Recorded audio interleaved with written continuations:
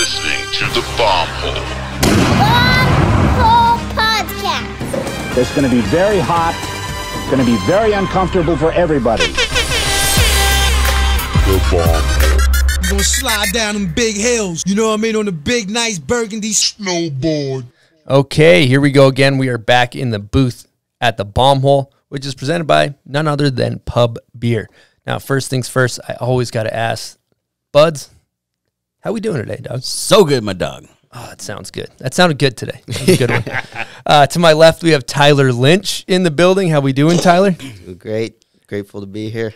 We are happy to have you. For those of you guys who are unfamiliar with Tyler, he's low-key. He's one of the most underrated riders out. Great style. He's one of those guys that just looks right on a snowboard, period. Just looks right. But he's always been a little under the radar, but if you know what's up, you know T. Lynch is one of the dopest to ever do it. He's got a great perspective on snowboarding, the importance of community. He cares about our planet, bigger issues than that, and overall, he's just a great human. So let's just jump right into the T. Lynch Bomb Hole episode. Let's get into it. So first of all, I want to start off by saying you grew up in Rutland area, and you grew up right next to Zero Gravity Skate Park, right? Did. Yeah, I can't help but say just thank you, too, first off. It means a lot to hear all that. But, yeah, growing up, Zero Gravity, I'm very grateful for where I grew up because my parents moved to the house that they've lived in still to this day when I was born. And the skate park was right down the street, like literally less than a minute to skate down a little hill and get there. And that's where I met all my friends, pretty much all GBP crew. That's where we all first met. And, before ever even getting into snowboarding, we were all skate park kids every summer. It closed down to be an ice skating rink in the winter, so it was just like a summertime thing. But, yeah, it started it all. I was raised by the skate park. Yeah, that's something that I really want to talk about because you were the youngest in the crew always. You were always the little grom. And growing up, I just think the importance of that skate park community, like that place to go, that place to gain some confidence, that place where you earn some respect at a young age. It's a community of people that take care of each other, even though some of them are a little rough around the edges. But, yeah, how was that experience just going there every day, kind of just as a kid and kind of finding yourself in a way?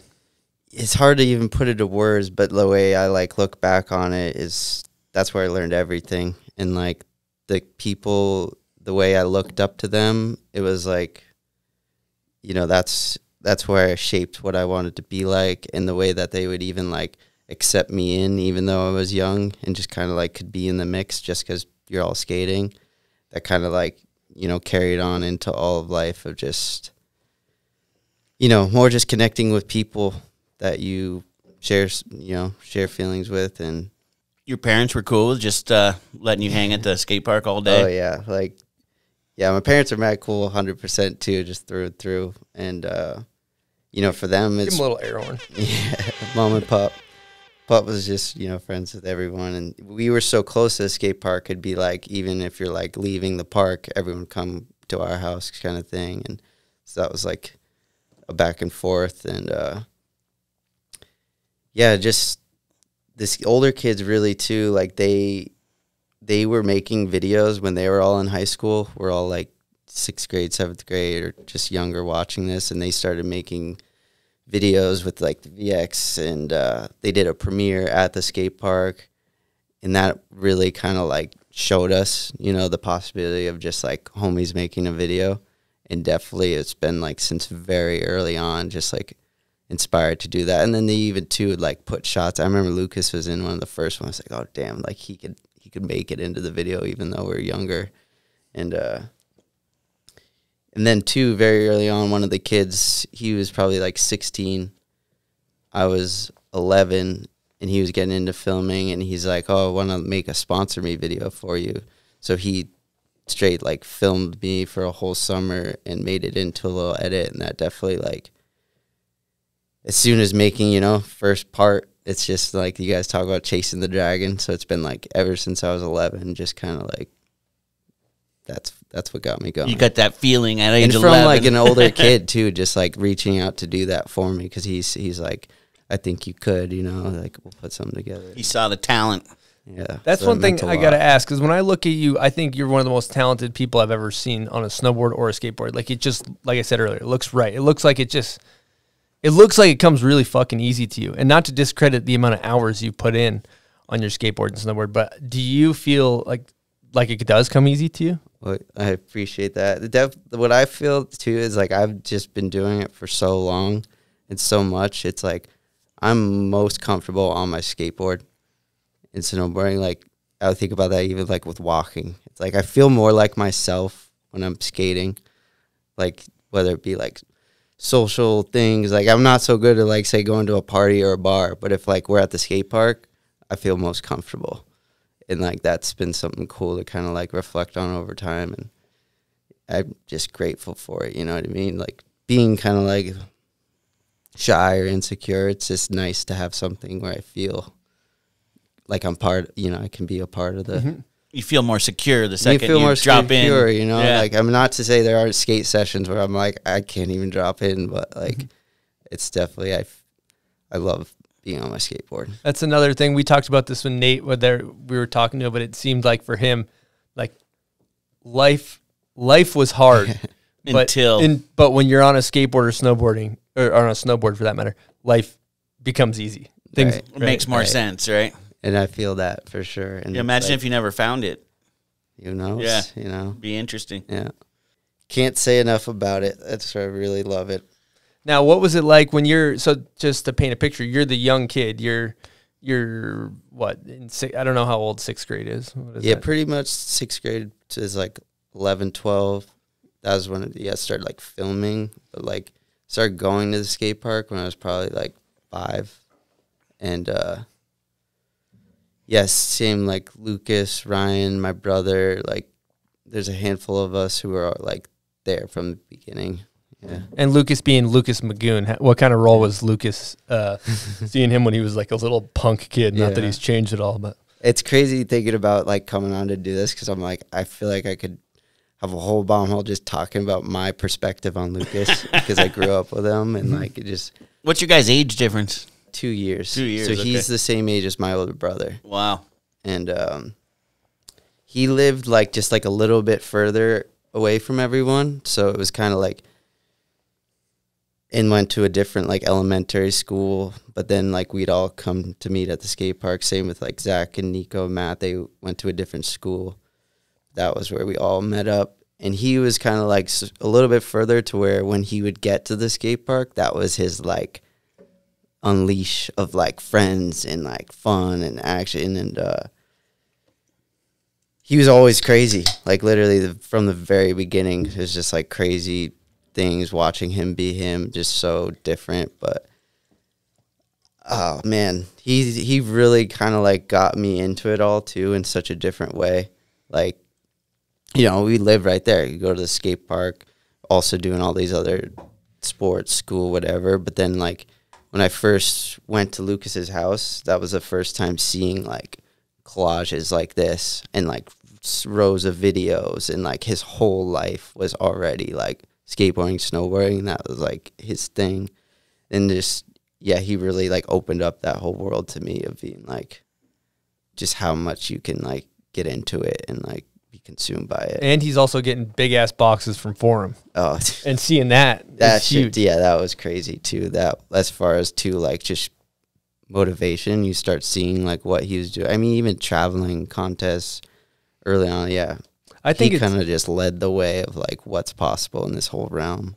I think that's also huge when you're from a smaller. If you're from the East Coast, you don't necessarily see people, quote unquote, make it out of there, you know. And to have somebody like Lucas that's like paving the way in front of you and be like, oh shit, I can make it out of this town snowboarding or skating. Like That's what was the huge. trip was when it was like the rail jam days, and like we'd all go from like hiking a rail together, trying same stuff. Like everyone's like, you know, pushing each other, this and that sessions. And then he goes to a rail jam and all of a sudden wins like $10,000 at once. And it was like, whoa, like you could do that with like the type of snowboarding that we all do. And that was like huge motivation for everyone to be like, damn. Yeah, when it came to contest, Lucas would just snap. He could just turn it on. And that's what too, realizing it's like he's just different. Even when we go to skate contests when we were young, it was like I realized that like anywhere we go, like everyone knows Lucas by the end of it. Just like any event like that, he just has that extra, you know.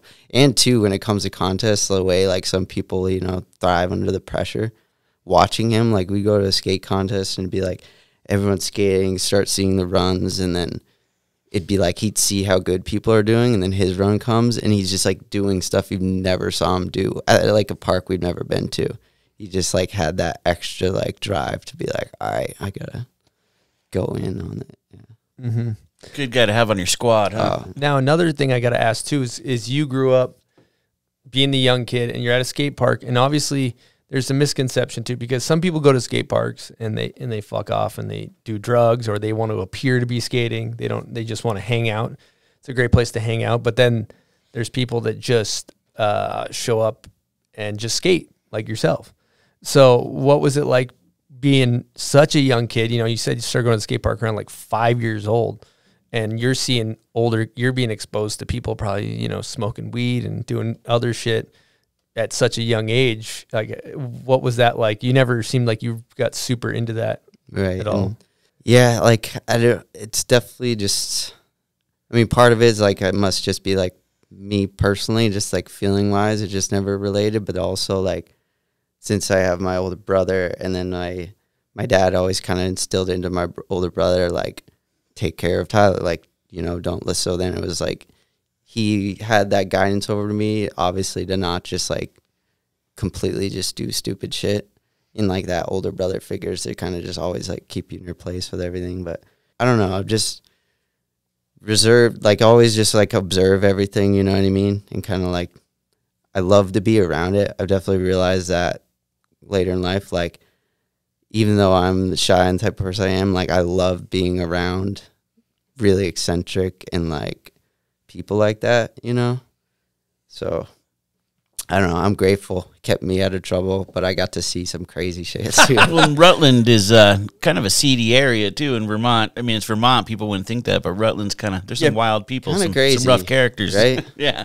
All right, we're going to get into our first guest question of the episode. This one's from Zach Doobie. He's a GBP OG. I also owe a whole round of air horns for all those names you said earlier. I just couldn't get into it. But let's get into the Doobie question. Here we go. What up, Bombhole? Doobie here with a little guest question from my boy Young Pidge. Thank you, Grendies and Eastone, for having this guy. I'm excited for this one. But while growing up as the young one of a rowdy bunch, how did you maintain such a positive and pure outlook on life while we were all flying off the handles on some substances that we don't need to name? You are a true Jedi, Tyler. Can't wait to hear this one. I love you, man. Thank you, Doobie. I love Doobie. He's been like a brother to me the whole time, ever since I met him. What do you call you, Young Pidge? Pidge. That's a good nickname. That's dope. What's funny about the Pidge nickname is my dad called my sister Pidge. It's kind of a weird way to get it. But he called my sister Pidge from like Lady and the Tramp, the movie, all growing up. And then like friends would come over and he'd be like, Pidge. And then at one point in time, Zach left her. He started just like calling me Pidge. And the next thing you know, like some of the other friends are like hearing this, but they didn't know any of the backstory. That's like my sister's nickname. So the next thing you know, like I have all these friends calling me Pidge. It's like pretty funny when that one. It's a good nickname. That's solid. Yeah. I My like boy Pidge over here. Yeah. Young Pidge. Yeah. But yeah, I think like I was saying, a lot of that had to do with my dad and just like the way he kind of instilled in me to just like be good. It was like his last chance. You know?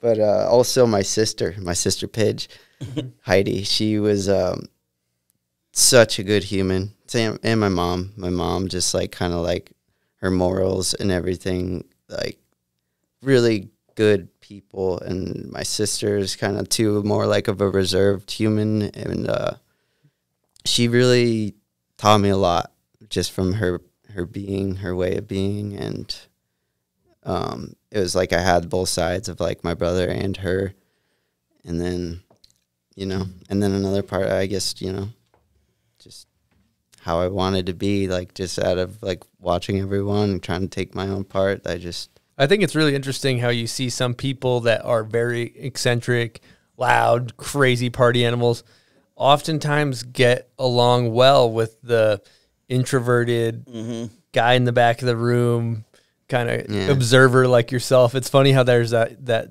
attraction that works well sometimes. Even like my girlfriend Allison, like it's very much that type of thing. Like she's like the life of the party and just like, you know, very outgoing.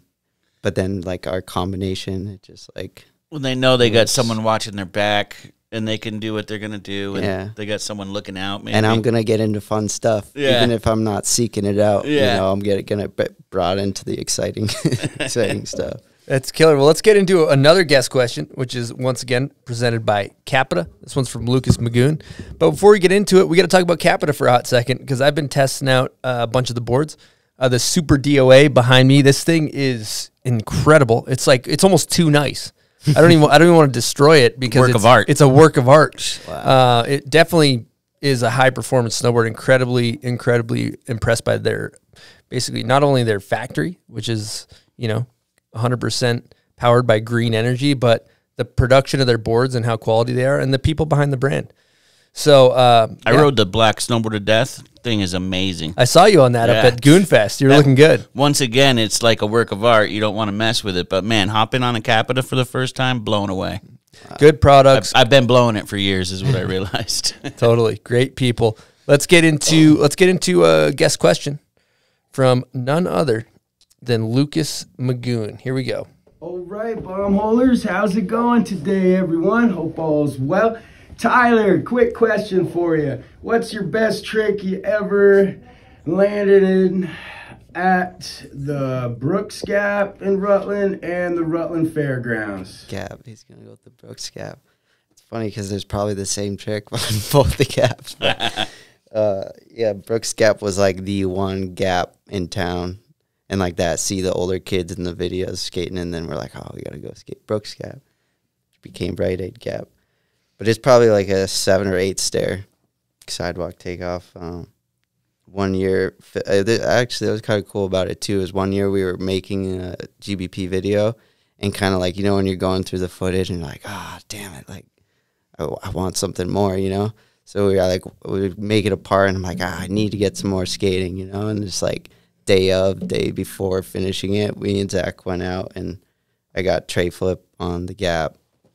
Yeah, this was way back. And then the fairground set, that was one where first video part when I was 11, first time going out to street spots, and I just ollied the 9 stair or whatever. And then years later, after traveling and kind of doing more stuff, and then came back and I tray flipped that one, and that was 9 tray flip with 9. Yeah, damn. That's one of my favorite. Is this video shots. Part when you were 11 online? Something we can find. Sick. It was on a VHS tape, and at one point, the friend Jay from the skate park, he took the VHS tape and put it online. Put it digital. Did that, yeah. Sick. And I'll Nate hit you up and get the Nate link. Kapitansky is the friend who made it for me. I just wanted to shout him out too. Dope. That shit changed my life. We'll get this in the show notes so people can check it out. Yeah. Sick.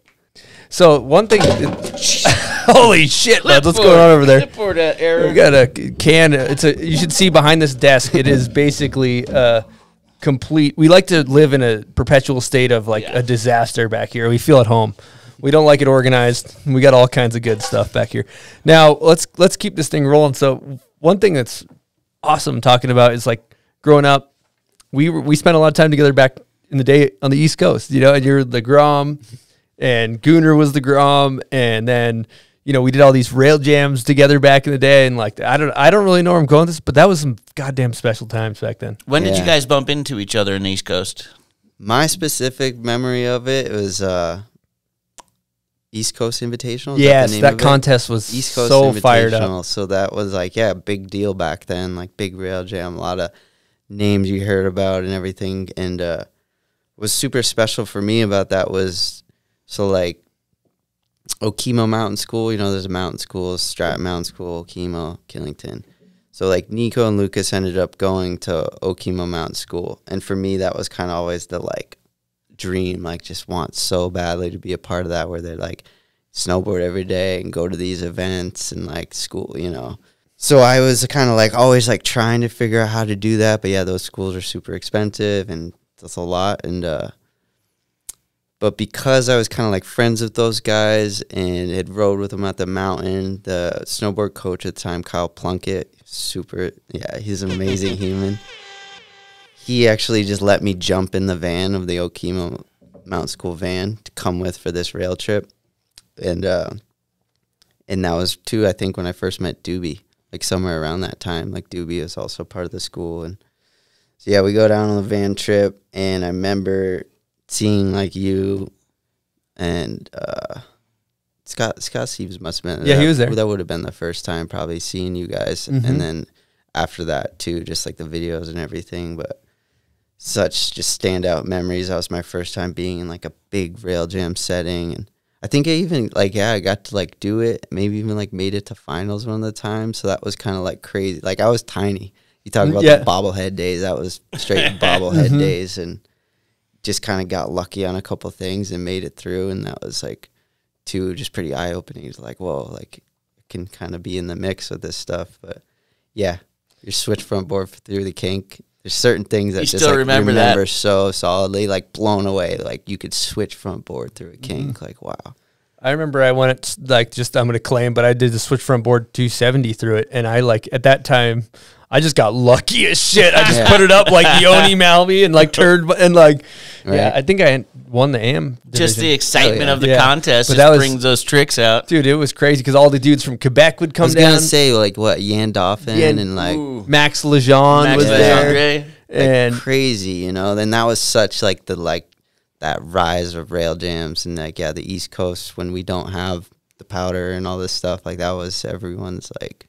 And you all get to get together and see the real talent in the East and see what you need to like kind of build up your skills to be like, or maybe you already have them and it's time to unleash them. Scotty Arnold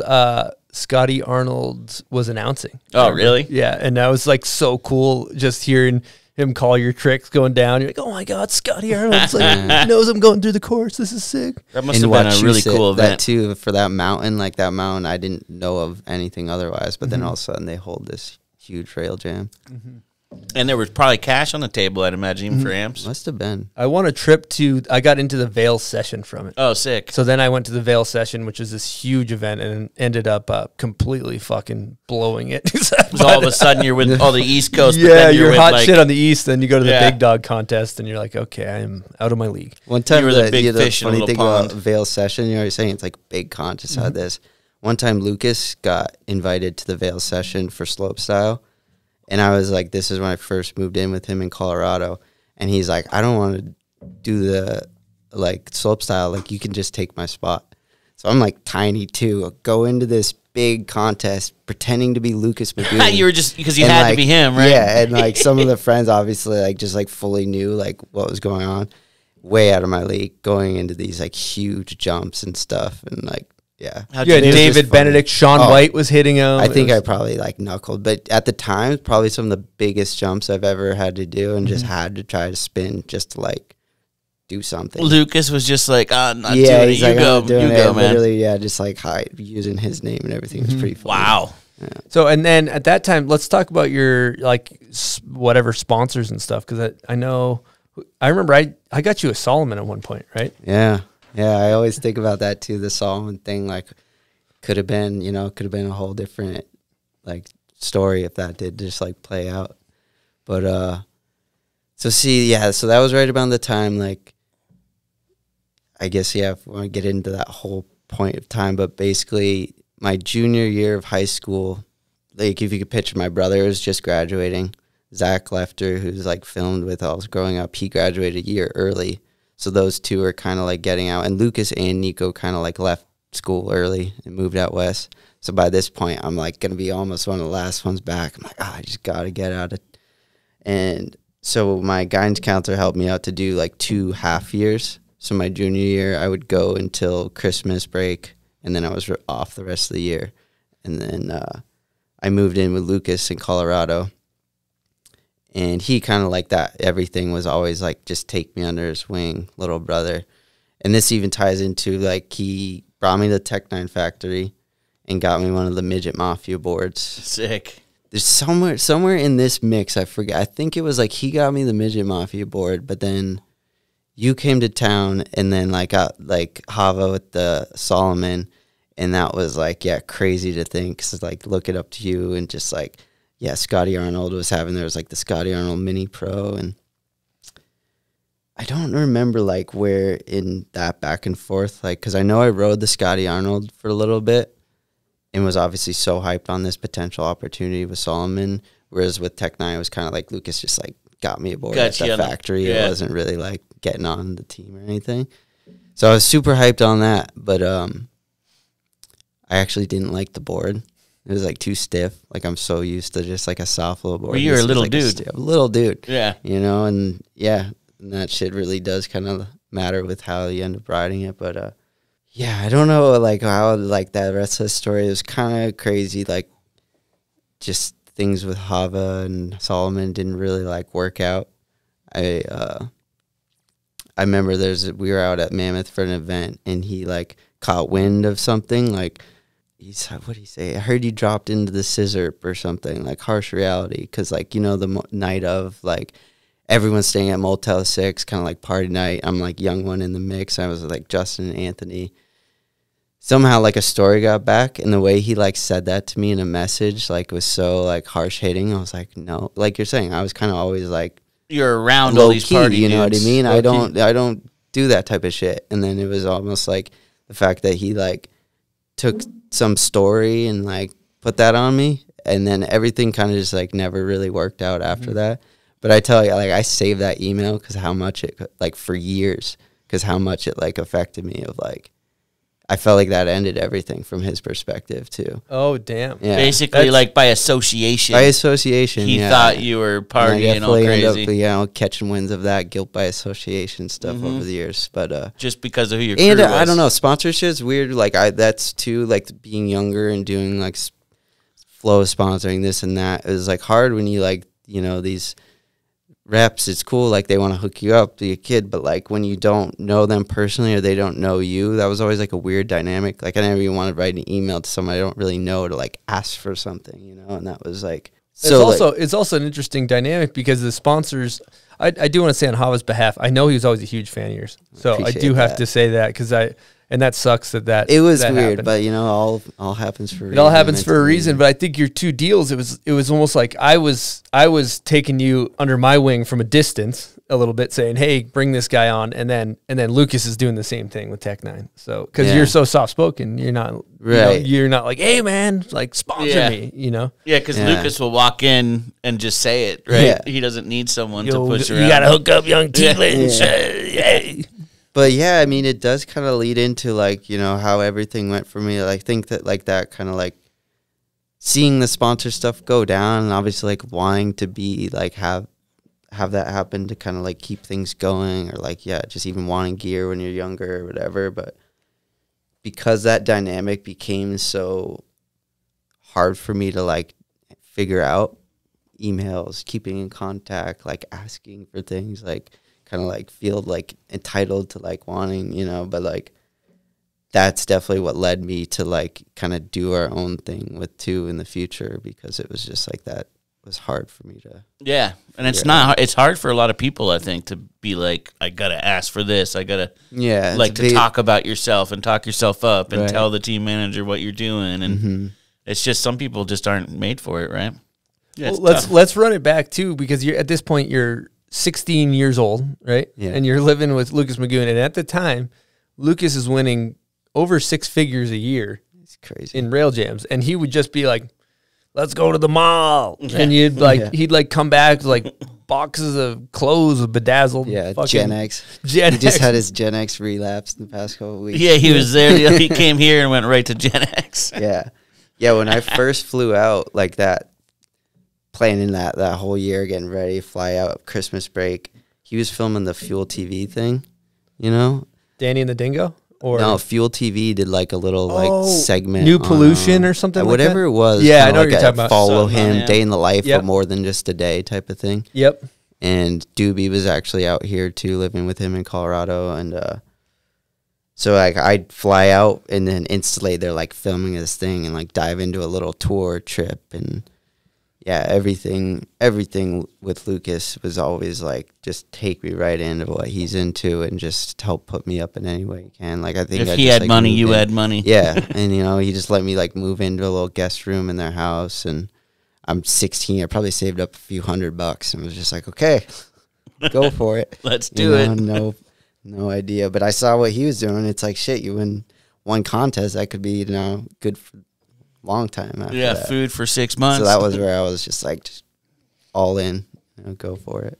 Yeah, so you're out west, but we kind of maybe passed over a big topic that you had mentioned, the GBP crew. Can you tell us what is GBP and how it started and what it means, what it stands for?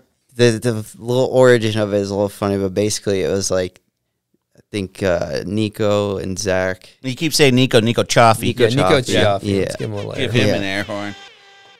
So it was kind of like those three like grew up together. Nico, Zach Lefter, and Matt Douglas went to a school growing up, and then like me, Dylan, Ryan, like that. We all kind of met at the skate park, but then those guys kind of started their little just like school gang, Green Bandits, and there was like a can of green spray paint and whatever. Started making little stickers and making little stencils to put it on. So then they were like little Green Bandit gang, middle school or something stuff. And then my brother ended up kind of like hanging out with them more. And then at the time, even like me and Lucas and some other friends from the skate park were filming like our own skate videos. We were already kind of into trying to make skate videos and stuff. And then Zach got a camera and they started filming everything. And they were kind of even more like, jump off of some random stuff or go smash that thing or like any random thing and just film it. And then Lucas kind of like, we were all friends at the skate park, but then like two little like video crews going on. And then Lucas found out about the Green Bandits and he was like, all in, like gang shit, he's like, going to make a stencil and bring it down. So then like it kind of meshed into us all just like filming together, and it went from being like met at the skate park and then like, oh yeah, you guys snowboard and stuff too, and then we'd start doing the snow stuff in the winter, and that was the era of just like everything we were taking in, whether it be like CKY videos, like Jackass on TV, the older kids making videos, just all skate videos. So it was just taking like a mesh of everything we were seeing and just making our own version of it, and pretty much like that since middle school, just like every year. Originally, it would be like little teasers or shorts, and then I think the first video was like 2006, and then pretty much after that, it was like we made a video every single year till like, I don't know, 2015, 16 or something. Green Bandit Productions became a real thing. Yeah, just a little over time, just kind of like kept getting more and more. It'd be like all of a sudden, we're making videos like, oh, we'll make a t-shirt to go with it. Is Green Bandit Productions the same as the Gremlinz? Oh, and then the productions part too. There was like a ski crew called Loose Cannon Productions. I don't know if you guys ever saw those or heard those. They were like just crazy shit. Like that was kind of what transferred into like all of a sudden you're like flipping off cliffs or like smashing things or putting kind of more of that like crazy or like CKY stuff in the mix. So they had Loose Cannon Productions. That's where the productions got put on the Green Bandits to be Green Bandit Productions. Yeah, like just evolved, the way that stuff does. You go from just like making videos, and every year you want to make it a little different. You want to film a little something more. You want to go to a new spot or travel to a new town, and just that natural progression of making videos. And then what became so cool is just like we ended up just being that same crew for so many years. And then the Gremlinz part, what actually made it Gremlinz, which is like, a cool little story. I remember I wanted to ask Lucas that one for like his thing, but so he moved out west ended up moving into Big Bear and moving in with the Mazzatis, and then it was always that thing of like, these guys are on the same thing, same friends. So then we were filming back east. They're filming some stuff back there, and we would always kind of like take footage from friends who weren't necessarily in town and put it all in a mashup. So he's like, oh, like, we're making a video, and they're going to send us footage, and like, oh, we should call it Gremlinz because, like, you put gremlins in water and they multiply. So he's like, you met the Mazzottis and the brothers were like, the group is multiplying. So that was like where that whole thing came from. That's so And sick. originally it was just going to be the name of a video. Like you kind of put a name to each video. Yeah. But then it just like stuck. Then we're like the next one. The GBP crew is kind of the Gremlinz as well. Yeah, and it kind of like explained like, because we had our core crew we grew up with, but really like as we traveled, it's like anyone who was like on the same page, friend, we're in their town, we're filming, it shows us a spot, like they're in it too. It's just dumping water on the Gremlin. Yeah. I remember one of Lucas's first Tech 9 boards, it had like all you guys on there as Gremlins. Yeah. And it that was so still the sick. sickest Gremlin graphic. Yeah, I think that was dope. I noticed in his car too, he still has little Gremlins in there. And yeah. it's pretty yeah, sick. so Sick for name all for of a us, crew. that's definitely like no matter what, that's going to stick for the memory of like, that's when it all started to like expand the group. When you guys were cruising in a tour bus and you get out at like Super Park or something, you guys were like Gremlins running through the bar. Well, that's the thing too. Lucas was straight up like he was a living Gremlin. Yeah. Like in Gremlins, there's like the leader one, Spike. Yeah, that's Lucas. Like that is really Lucas in real life, you know. And we're all just like branched off. Off. You're all like a full character in the movie. Yeah.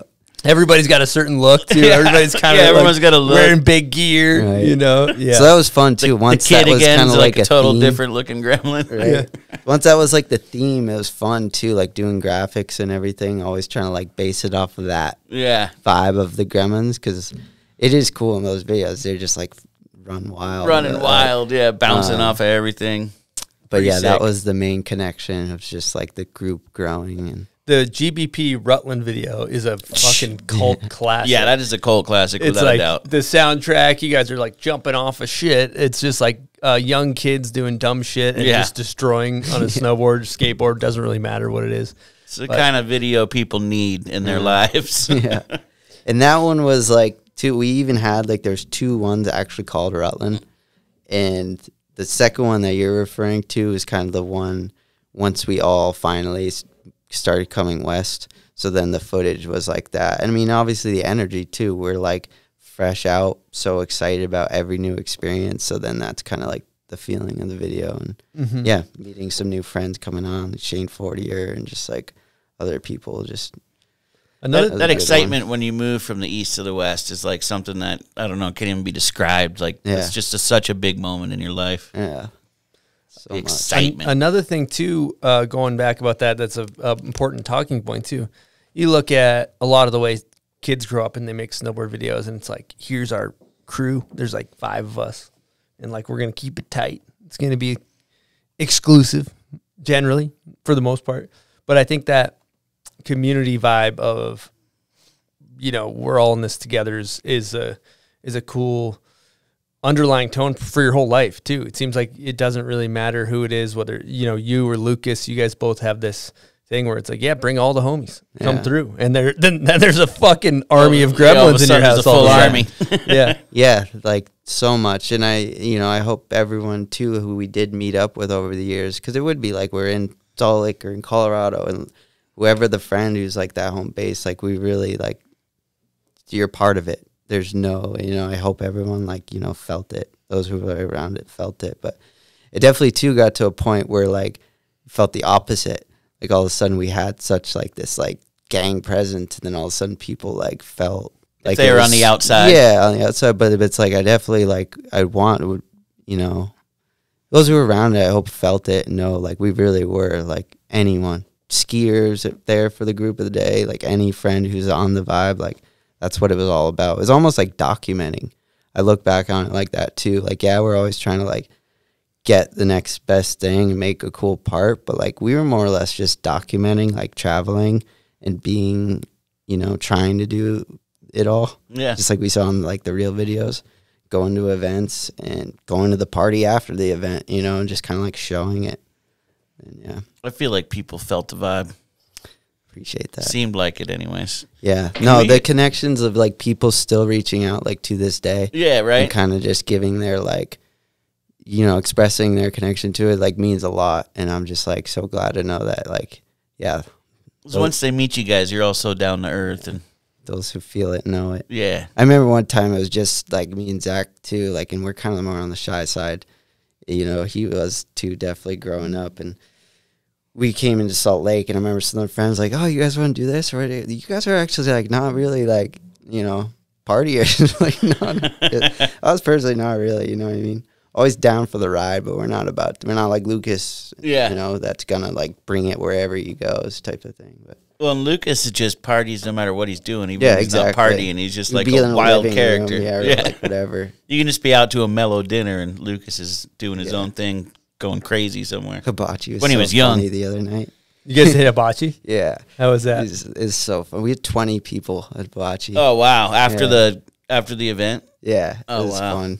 Felt like Japan style, like everyone go out to dinner after type of thing. Lucas is chefing it up on the hibachi. Volcano. Just like literally the whole room just was so fun. All right, let's get into the pub beer crapshoot presented by Pub Beer. Oh, that sounded crisp, buds. Yeah, that's a sound that I really like to hear after a hard day work. You know what I mean? After a hard day's work, you crack a pubbie. Crack a pub beer, relax, cheap, fun beer's the motto. You know what? Crispy, delicious is the game. You know what I mean? Let's go. You know what's good about pub beer is, you know, you talk for a living, buds. It kind of lubricates the throat a little bit. It keeps you lubed. It keeps the throat lubed up. Yeah, keeps you talking. It's delicious as well.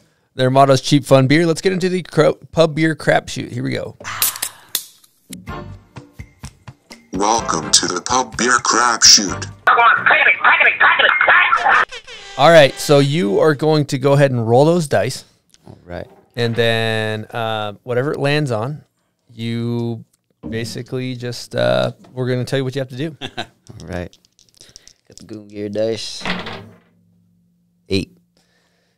8. Tell us about a breakout moment that launched your career. I guess in the sense of like what really changed it for me, getting into traveling.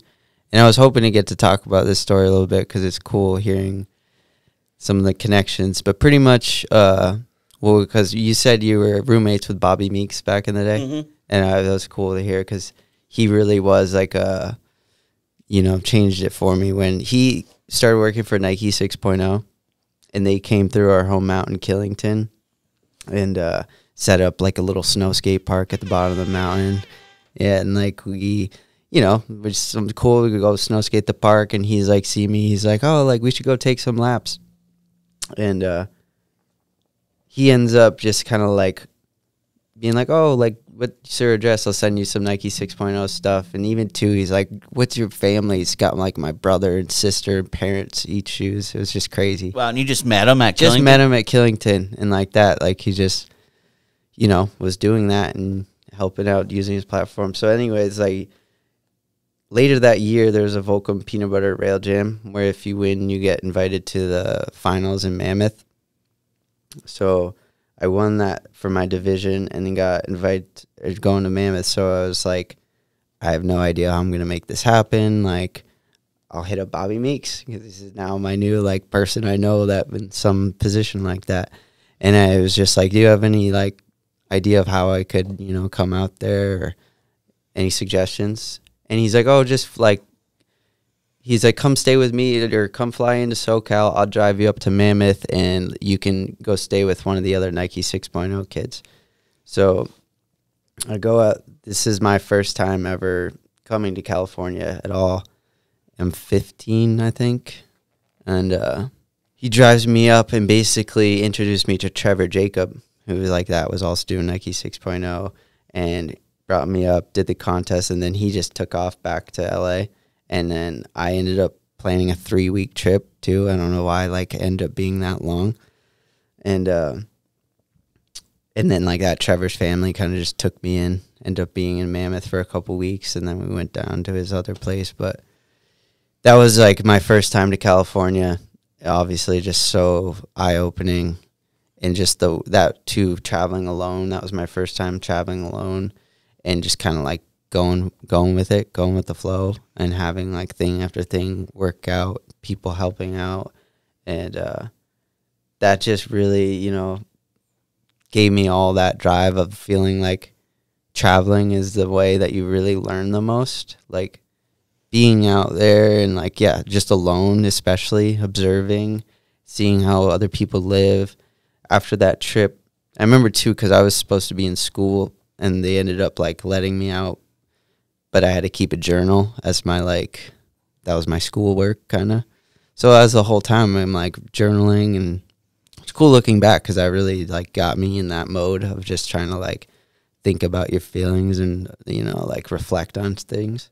And that was the biggest takeaway. It was like traveling is the most, like I learned the most just from seeing, you know, you're meeting new these things, people, right? meeting new people, seeing how other people live their life.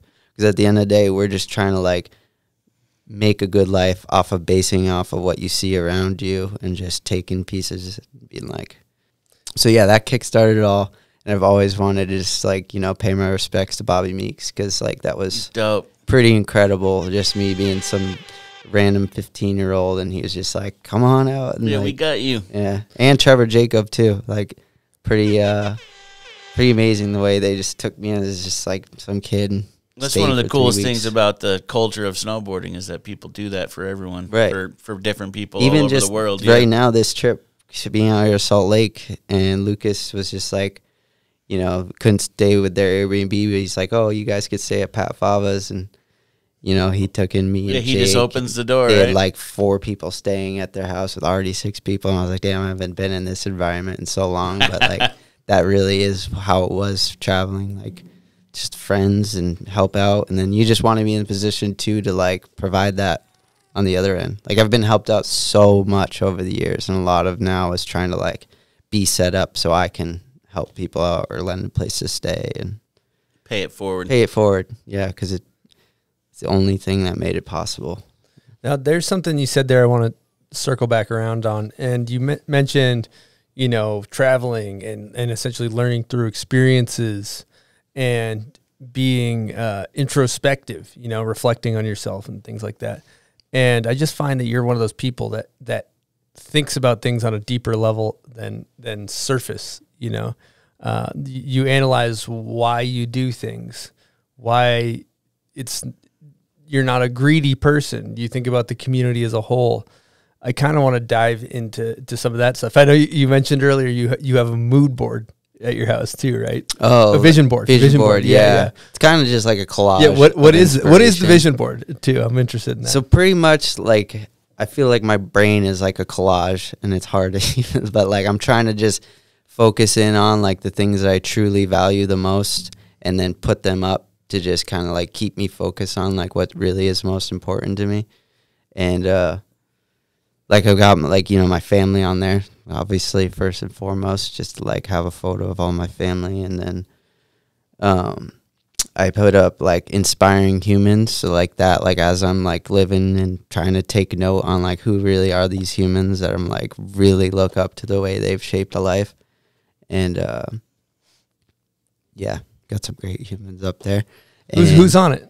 I'll try to like remember specifically, but like that in the realm of like building, because I think that's something outside of snowboarding I really got into, is kind of like homes and building and gardening, that whole like what, you know, keeps us alive, your living situation. So there's like Mike Reynolds, who does the Earthships.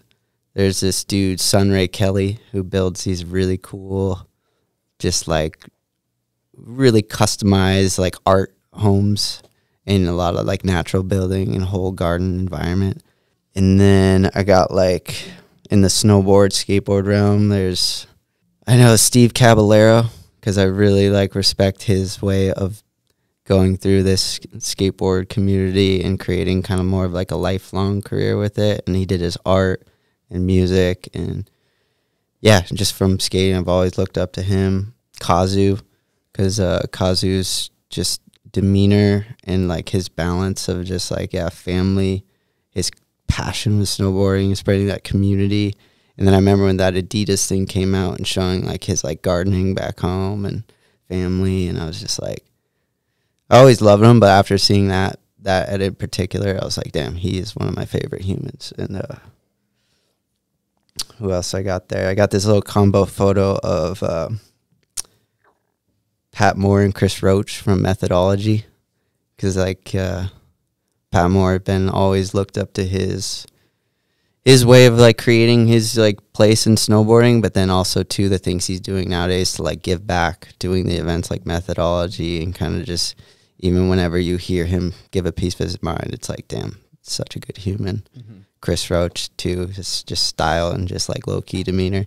But then that photo of them both at methodology just happened to get. And then John Cardiel, for his entire energy as a being.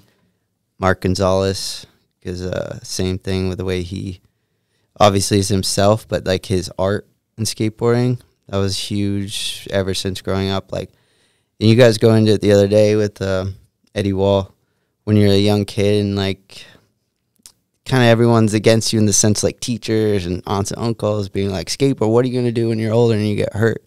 So it was very early on that I had to like come up with my answer in my head of like, okay, like how do you keep going if you get hurt? And so you see people like Mark Gonzalez and Ed Templeton and these skateboarders who started doing art and, you know, had that piece in it. So yeah, Mark Gonzalez, and just very, you know, intriguing human in general. That's an all-star cast. Yeah, I could keep going. But like that, it really is big for me. Like I really like humans that I'm like looking up to and taking pieces from. They give me a lot of like just motivation of like, okay.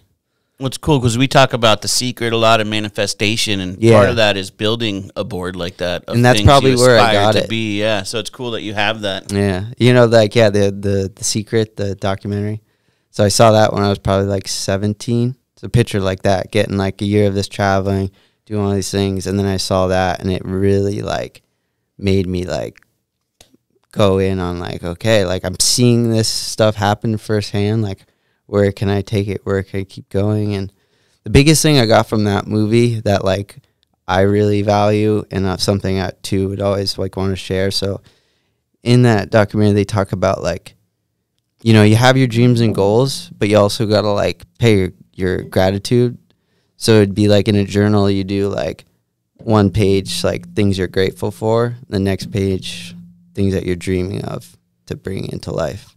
But that like balance of like being grateful and reflecting on, okay, like which things basically did already come true. That balance of it really is like powerful.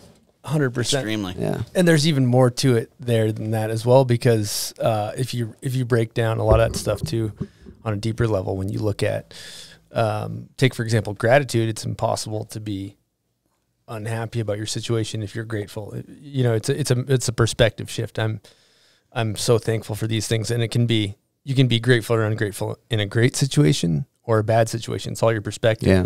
And going back to sometimes that other thing you're talking about, what you want is in lack of. If you think about like the goals, like, oh, I wish here's my goal for success. Well, what you're really saying, it's good to have things you want to achieve, but you're also saying you don't have them. Mm-hmm. So you're in a space of what would be called desire, right? And desire is not a good place compared to gratitude's a much higher place than desire.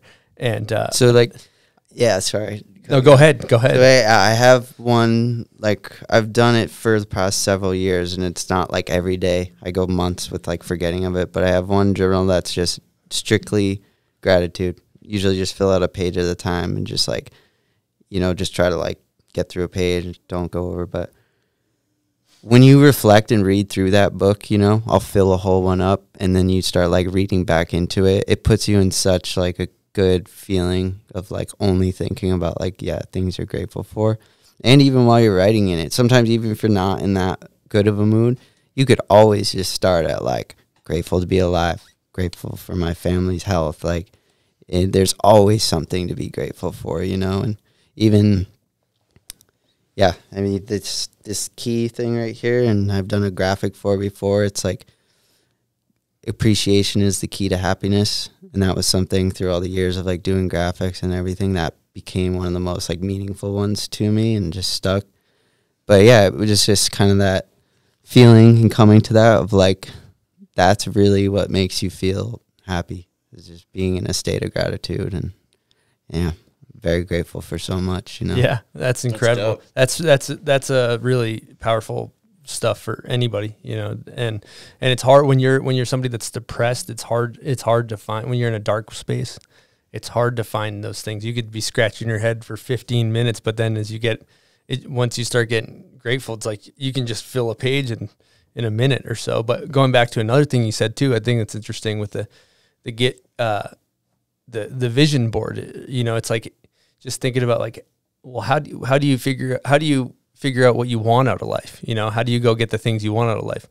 Well, first you got to figure out what you want, right? Like that's the key thing. Like, and it's cool. You can also float through and not want anything. That's a totally awesome space to be in, totally healthy. But like, how do you get what you want out of life? Well, figure out what the fuck you want. Yeah, you know. And like in my mind, it's like it's all up there, but you almost have to like bring it in to be like, okay, what is it actually? You know, what are the things you really, you know. Definitely like that. Then also on the vision board, it comes a lot down to like the land, like the property, and trying to do the off-grid stuff and gardening. Just trying to put that into the focus because it's such a big thing, you know. And as you live life and you're doing all these things, it's like just a reminder of like this is such the goal, and then you know, and then beyond that too. And then that kind of, I mean, we're probably out of order, but who gives a shit? But going back, you guys did kind of manifest a space like that. That's what was crazy. So like that, like 17, got the secret into that and really started putting it to practice like a lot.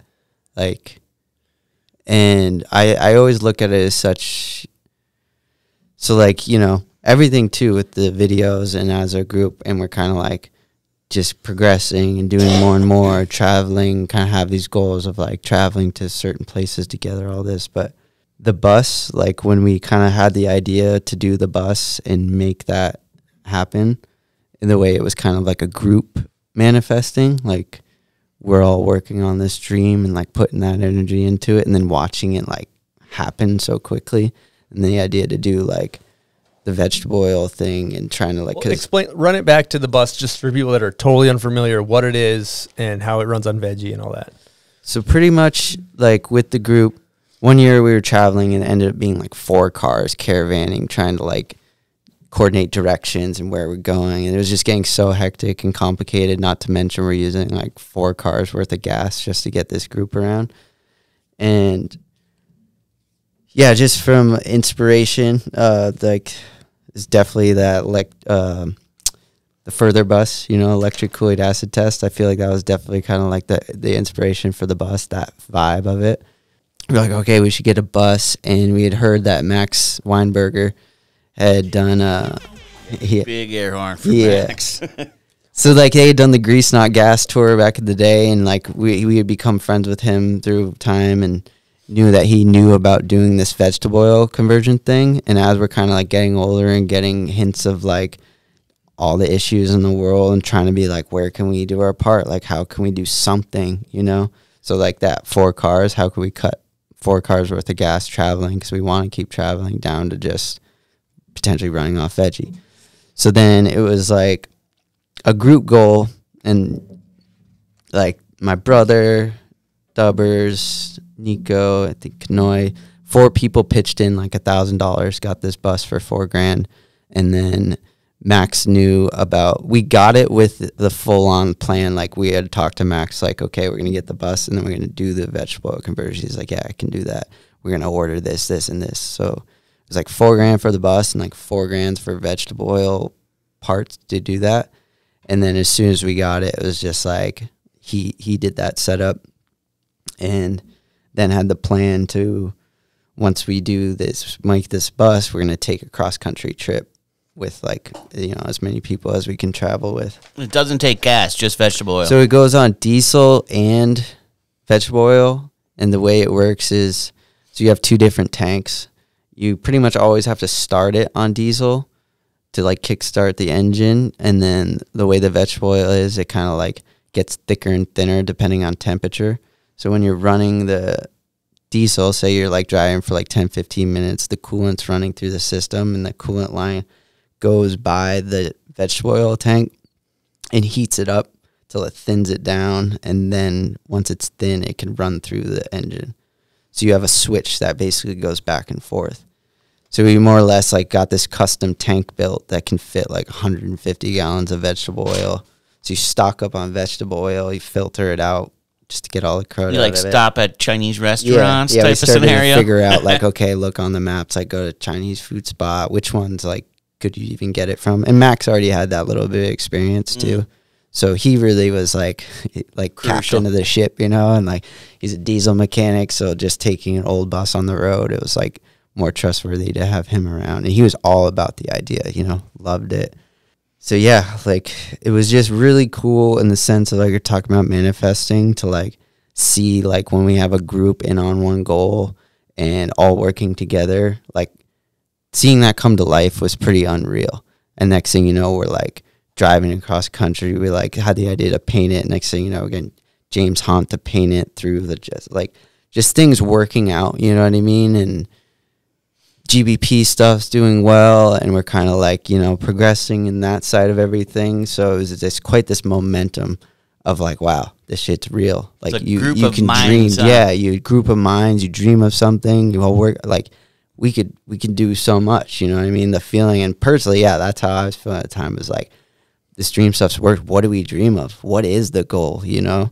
And so that's what really got my mind going of like, and ever since moving away from home out west and seeing like the rental home, like you rent a home and then you move out at the end of the year, all that type of thing, like the home base factor in it all really started to come to like, okay, we got to figure out like what really does make sense for like living situation and home. And at the time we were all like living in a house together and kind of like the group thing. And so as the bus thing was like happening and coming to life, doing big things, I was like, what's the next step from here? And started drawing and journaling and writing up this plan for like a off-grid living area that could kind of be for like everyone. And this really like working out the dream in my head, and to the point where like everyone, all our friends kind of like knew about the dream, you know, and I'm sure all feeling it somewhat, but it really became my kind of like passion to like, how do we bring this to life, you know? Before we jump into this next phase, I want to do a quick Patreon question about the bus. And first of all, thank you to all the Patreon members. Chris, you want to tell them about Patreon real quick? Yeah, Patreon, you know, we're a podcast that's supported by our sponsors. That's a huge part of being able to do what we do. But also, you know, we're funded by the community, by the people. And whether you buy merch or you sign up for our Patreon, you're enabling us to keep doing this show. So huge shout out to our Patreon members for helping us keep this dream alive, talking about the dream, you know? Yeah, thank you, every Patreon member. It means so much no matter what level you're involved in. This is from Jeff Highbarger. Could you talk about a favorite memory from the GBP Bus It Tour? Thank you, Jeff. Yeah, glad to just know people, you know, connect with that whole thing, because very memorable time of, memorable. Just a memory from the bus trip. It's a good memory. I was telling Jake, we were driving out the other night, I was telling him a story of, it was crazy. So, you know, like SIA trade show in Denver. And so, like, we kind of had, like, a rough plan of what we were going to do on the bus trip and just certain things lined up. So we were coming back through Denver during the SIA. And, you know, that whole event's, like, pretty controlled. There's not just snowboarding. There's other stuff going on. We end up just, like, pulling up the bus right out front of the building. I think there's maybe, like, some other, like, big RVs, and just parked it there. And next thing you know, we're just, like, no one told us to move, you know, so we're just like parked right out front, basically a giant banner like in front of the trade show building. And that was just kind of crazy. One of those things you just like get away with in the moment, just go for it. You look so official, no one's going to say a word to you. I remember seeing that. Yeah. And then I remember too, I forget if it was the same one or not, but like there's definitely years like we weren't really, none of us had like passes or anything even too. It'd be like people trading out passes or you get in through this and that. And we would just fully go for Zach, basically like put one of our GBP DVDs in the TV in the lobby. So when you'd walk into the lobby, there's just like one of the videos playing on the screen, you know, and we're just like straight walking around with the boards. Just like that's our like advertisement, you know? Yeah. Incredible. Yeah. Just Let's go back to where you're at, just talking about the Sababa Land. Yeah, moving into coming to fruition.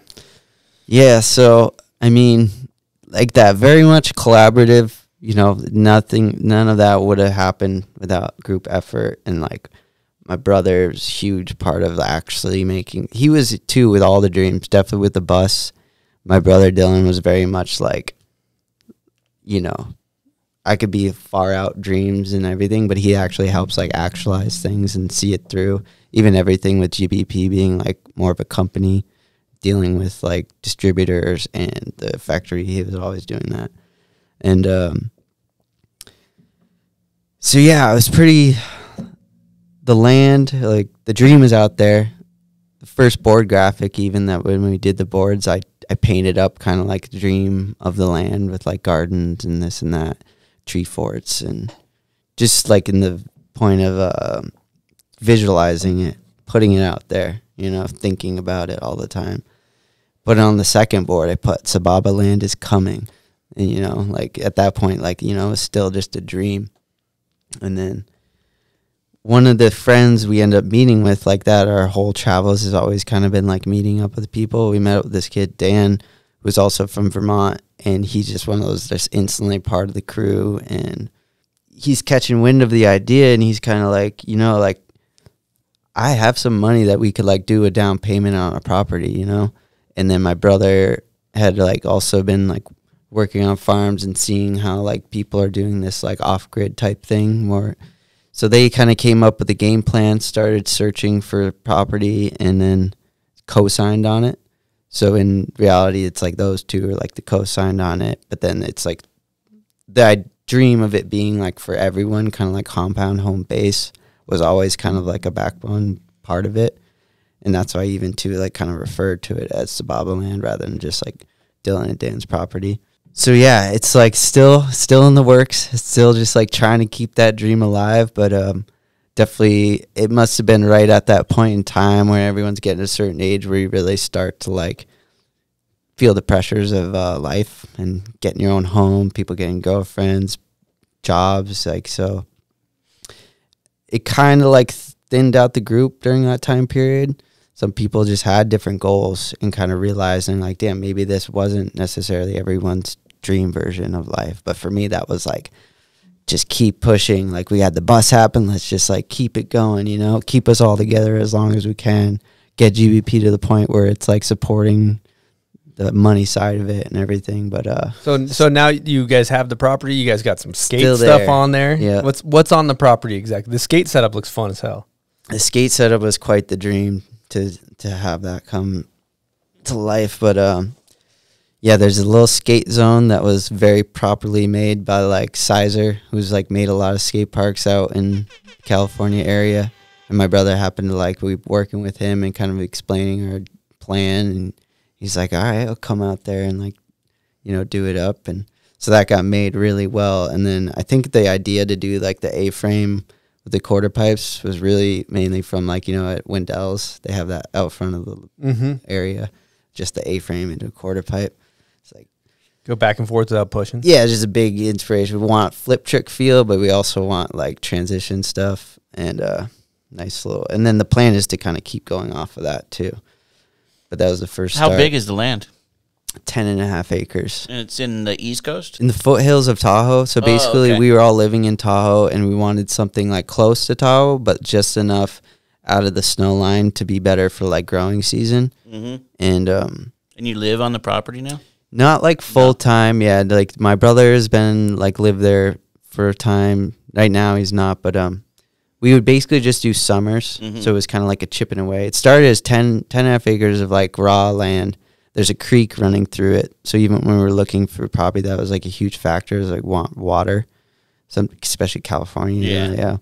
Yeah. Even when we were looking for property, that was such like a cool time. Go like my brother had talked to a realty type person who does that. But so we had our criteria. She gave us like 5 pieces of property to go check out. And I remember all driving around a car, like going to them. They're all this like barren looking land, nothing appealing. We get to this last one, and you can hear the stream in the distance, and the trees are like more lush just because that microclimate of like being by the water. Mm-hmm. And it felt like we found like a little patch of Vermont in California. And we're just like, oh my God, this is a spot.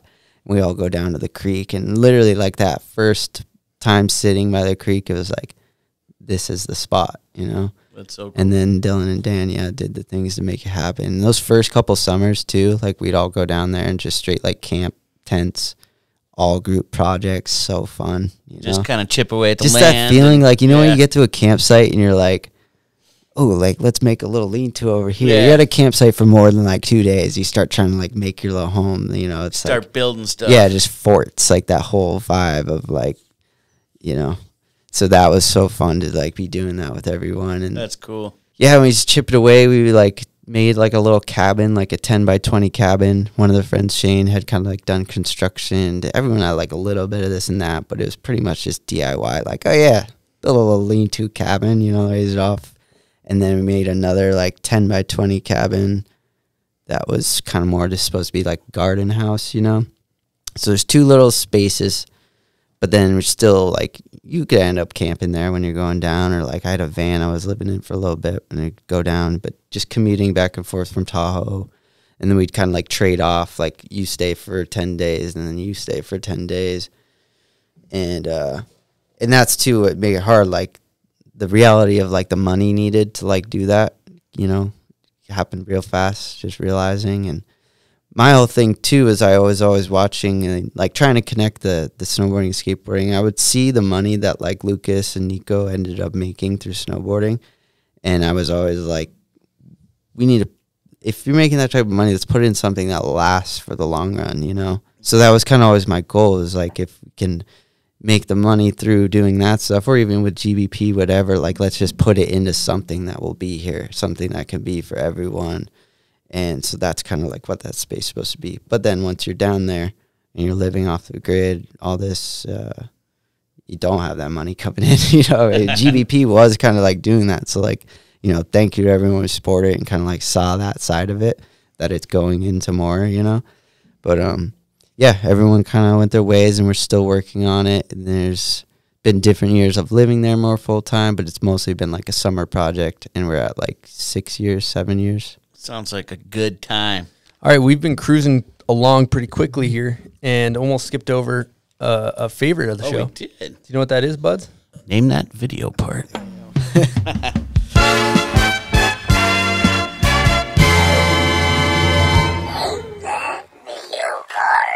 Name That Video Part is presented by Mammoth Mountain. The reason why they call it Mammoth is because it is humongous, Buds. Yeah, it's a behemoth. It's a behemoth? It's a huge mountain. It's a behemoth. There's so much damn terrain there, you can get lost.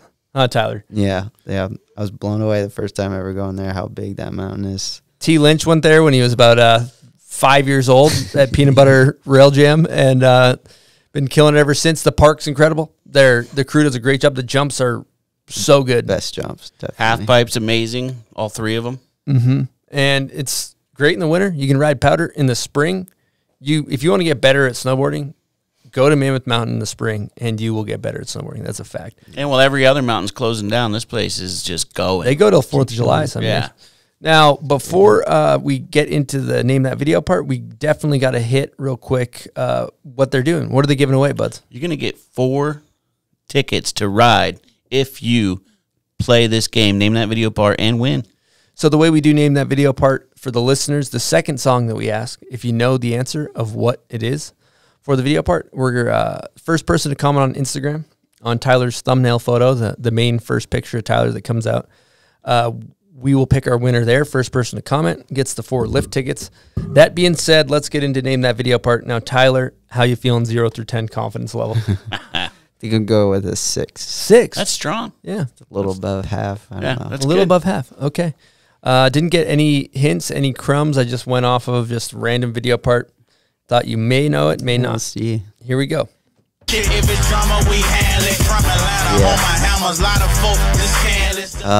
the actual video that it is, that will be a little tricky.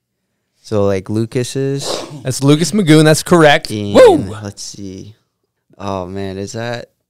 I'm going to be honest with you. I don't know the answer to it. So it's either that means you can't lose because he doesn't know. Cold World or Familia, but I think it's almost. Was Cold World before Familia, or let me try to think about it. So it's Cold World before Familia, because there's Familia and there's Familia. Or what about? Was it hard to turn? Hard Could to be hard to turn. No, because was he in Hard Earn or? They all blend. I think it's Cold. We'd have to. Can I phone a friend? Yeah, right. Well, you know what? I don't know the answer, so I can't help you. But you did win a little prize back. It's FODT. We know that. That's a Lucas Magoon part. Back when they were using those big beats, that was a great part. Oh yeah, I'm hyped to get some bomb hole merch. Yeah, he's got some bomb hole merch in there. He probably got a mug. I don't even know what's in there. Little bag of merch. Yeah, I get to bring one of these home. Yeah, all this stuff available at bombhole.com. Coffee shop. If you want to support. Merch. Now let's do the one for the giveaway here. 4 lift tickets coming your way to whoever wins this. Okay, guys, if you're listening, focus up. Here we go.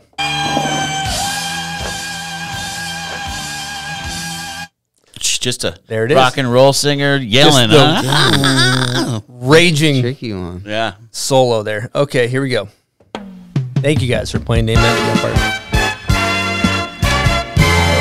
I'm still going to be thinking about which video it was. It's probably Cold World. Yeah. That's crazy. Someone's going to get that instantly. What's that? That Name That Video Part. It's not that hard. It's not? No, if you know the video, it's not that hard. If you know, you know. I think it's a good time to get into a Name That Video Part. By Name That Video Part, I mean guess question, actually. So guess Name that question. So this question is from Mountain Dew athlete Red Gerard. Mountain Dew is presenting this guess question. And here we go from Mountain Dew team athlete and also Olympian, gold medalist. Here we go. What snowboard video part would you guys describe as the all-time best? Trying to think of it. I guess like one that just like the overall like vibe is so memorable for me is just Lane Knack in Chronicles of Narnia, the video that you made. Wow. Yeah. I love that answer. Yeah, they're endless. I think that's a great answer. That's a cult classic because Lane made his own video that year, cruised around, filmed everything with VX. I was with him for that whole video. Yeah, it's one of my favorite videos for sure. It was the name of the song too. It's like that like remix. Was it Mobb Deep? Mm-hmm. That was sick. Yeah, incredible video. I got to revisit Good that. answer. I got to revisit that. We'll pop it up in the show notes. So, you've been talking about your brand, you and your brother starting a board brand, and I just want to get more into that because you talked about dealing with sponsors. It was hard for you to hit up team managers and send emails, and you're like, fuck it, I'm doing my own brand. So how did that come about, and what's the deal with it? Yeah, so it's definitely like long story, lots of little intricate details, so I'll try to figure out the best way to put it. But at one point in time, like we had a friend, Dave Tafour, if you guys remember Cake Dave. Yep. So he came through and kind of like ended up staying with us in Tahoe. And he had this plan to like go, after he was leaving Tahoe, he was going to go up north to start like his own board company. And he was going to buy X amount of boards and then sell them. And I'd never like heard or known that side of like doing it. You know what I mean? There's just snowboard companies. So getting to see firsthand, like, oh, damn, you could just like get boards and sell them. Like, and then he was doing art and like graffiti art. And this is a time when I was just really getting into art and like away from home, just really doing a bunch of art stuff. And so we'd like talk ideas and everything. And then when he made his first board, he kind of like gave me one of them and as a friend. So that was one of my first times with this sponsor stuff and reps and all this. It was like, no, like he's doing it. I know him. I can hit him up. It's a friend basis. Like, this is cool. I can be a part of this company, like growing from the ground up, and I'm not afraid to like hit him up. It's just like homies. So he knew I was all into art. So as soon as after like a year down, I was like, okay, like I'm going to work on like making a graphic. I'd always wanted to do board graphics since I was like a little kid, would like draw pictures of mock-up ones. And so this is finally a chance maybe I can do that. And so in my head, I was like, I'm going to make like the dream graphic. What would be my like ideal thing to look down at under my feet? So that's where I painted up like the land. So it was like me as a monkey, like at the land with gardens and tree forts. And I wanted a wood grain board. I always loved when people had like wood grain boards, so the wood tips and tails. And then I was like, all right, what would be like the dream base? And for me, that was just GBP, just big old GBP on the bottom. I was like, could we maybe do this as like a collab? How would this work? But then I kind of had the thought like, Dave, he was about the crew, but he wasn't necessarily like doing that shit for like everyone, like didn't want like everyone on the cake team type of thing. I was like kind of like, this won't really work out, but I really want a GBP board base. And at the time, Dylan was riding for Smokin', and Smokin' factory was right down in Reno. We were in Tahoe, so it was kind of like, you know what, like we could talk to Jay and see if he'd be down to like make a few boards. So we'll just like make a couple boards. And back then my idea was kind of like, you know, you make one board or you make 2 boards, you sell one, you get one for free, and we'll just do that for each of the homies. But it doesn't really work like that with like minimums and everything. So it gets complicated. It gets complicated. But that was like the little kid dream. It's like, you know, we'll just sell it for the price that it would pay for 2. Each person gets one. So then so Jay was down to make them, you know. I don't know Jay Nairhorn. I know Smokin' Jay. Avid listener of the show. Oh, yeah.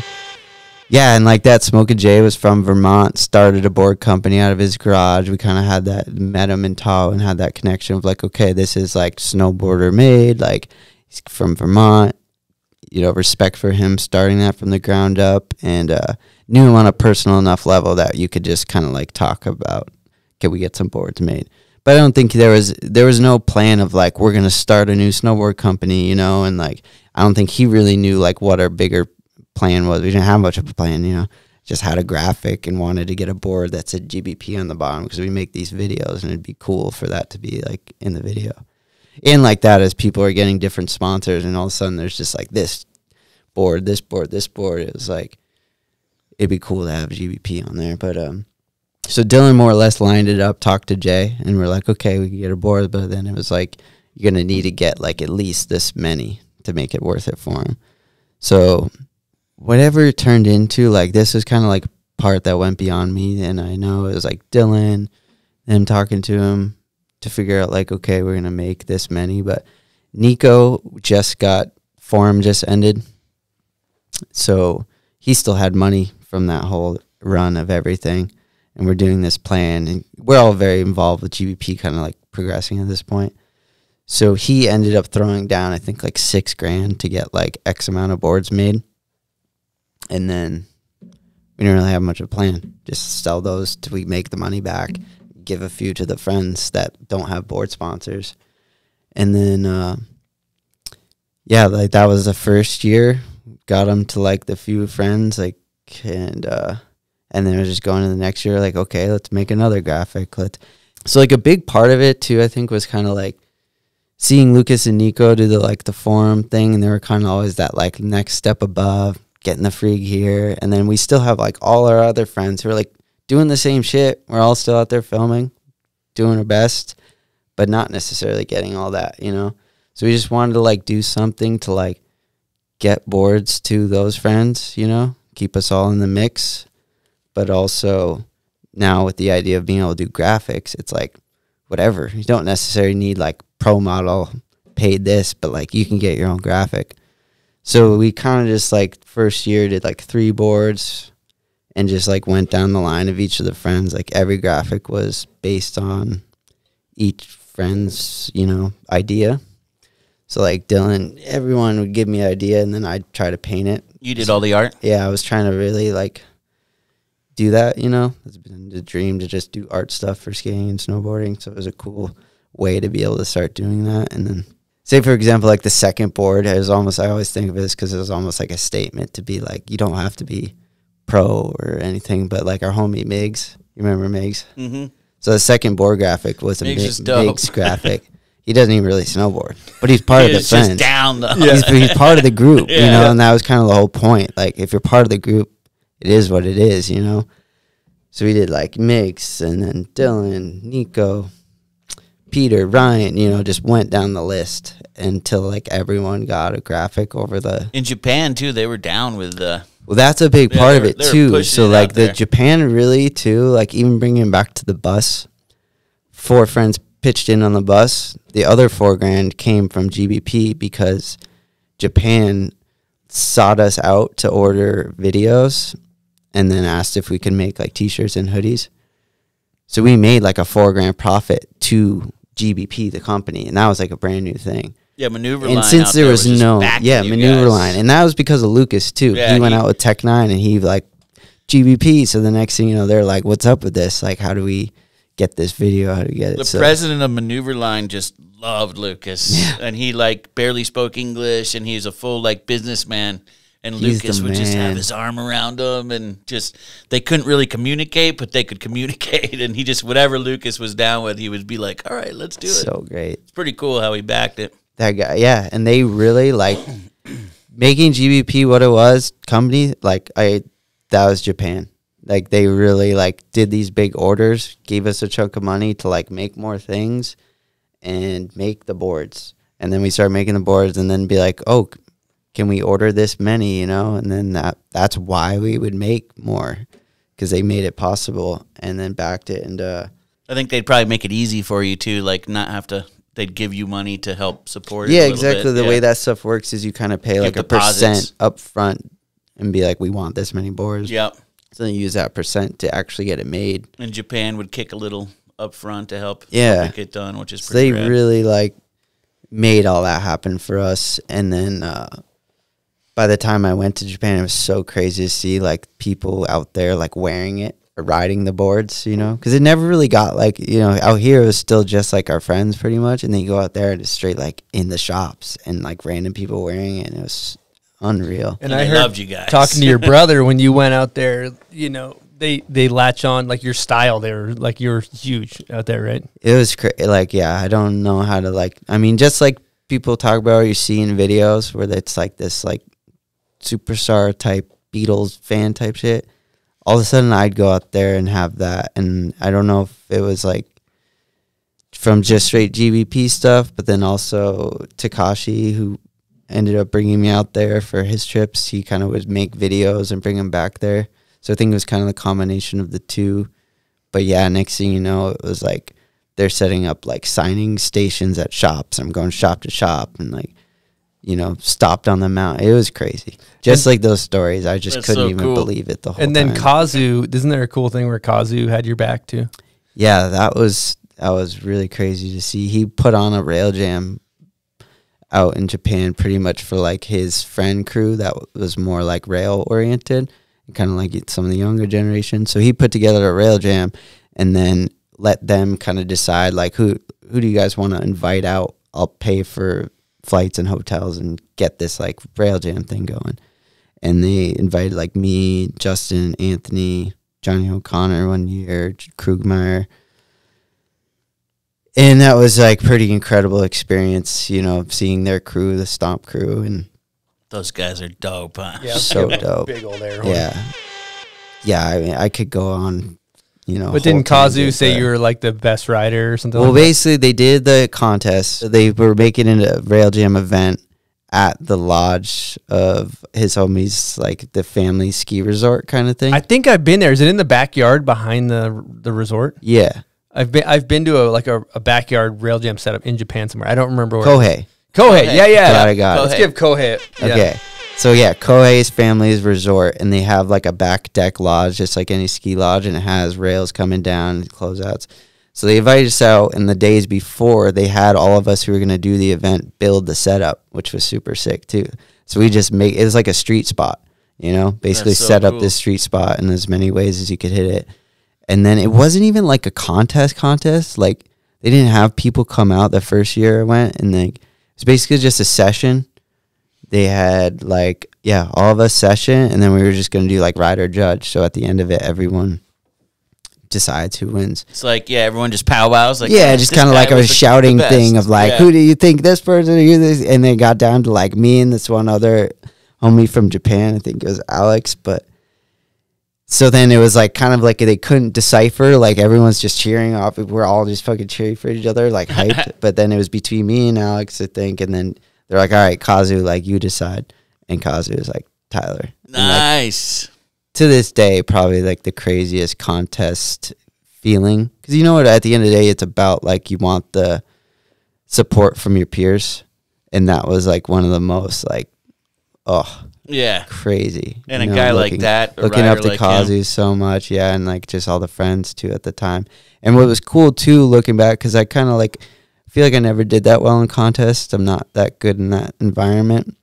But when when I was there, the thing was so cool. I'm looking at it like I'm just trying to get shots like we're out at a street spot. You just want to get shots during this cool event. And just like, rather than being like, oh, I just fell 3 times, like I should switch it up to something that I'm going to land or whatever. I was like, no, I'm just trying to get a clip for this edit of this event. And then it turns out that ended up probably being better. Once I did finally land a trick, it was something I really wanted to get. And that was kind of a cool thing to kind of like take away from that. Just more like a session, huh? It was more like a session. And then, yeah, just realizing that's kind of how I function better. I'm used to like being at a street spot and just trying to like get the trick you want to get. Not trying to Instead think of like, did calculate. I land 5 times and am I trying this too many times? And you know, playing chess, basically. Your brother Dylan, you guys are super close. He mentioned when I was chatting with him that you're kind of, when you're snowboarding, you're kind of chasing that like feeling of doing the trick perfect, and it's the same as art too. Is that a correct statement? Definitely, and like definitely the more time goes on, the more I'm just relating it to that way. It's just so much about trying to like feel certain feelings.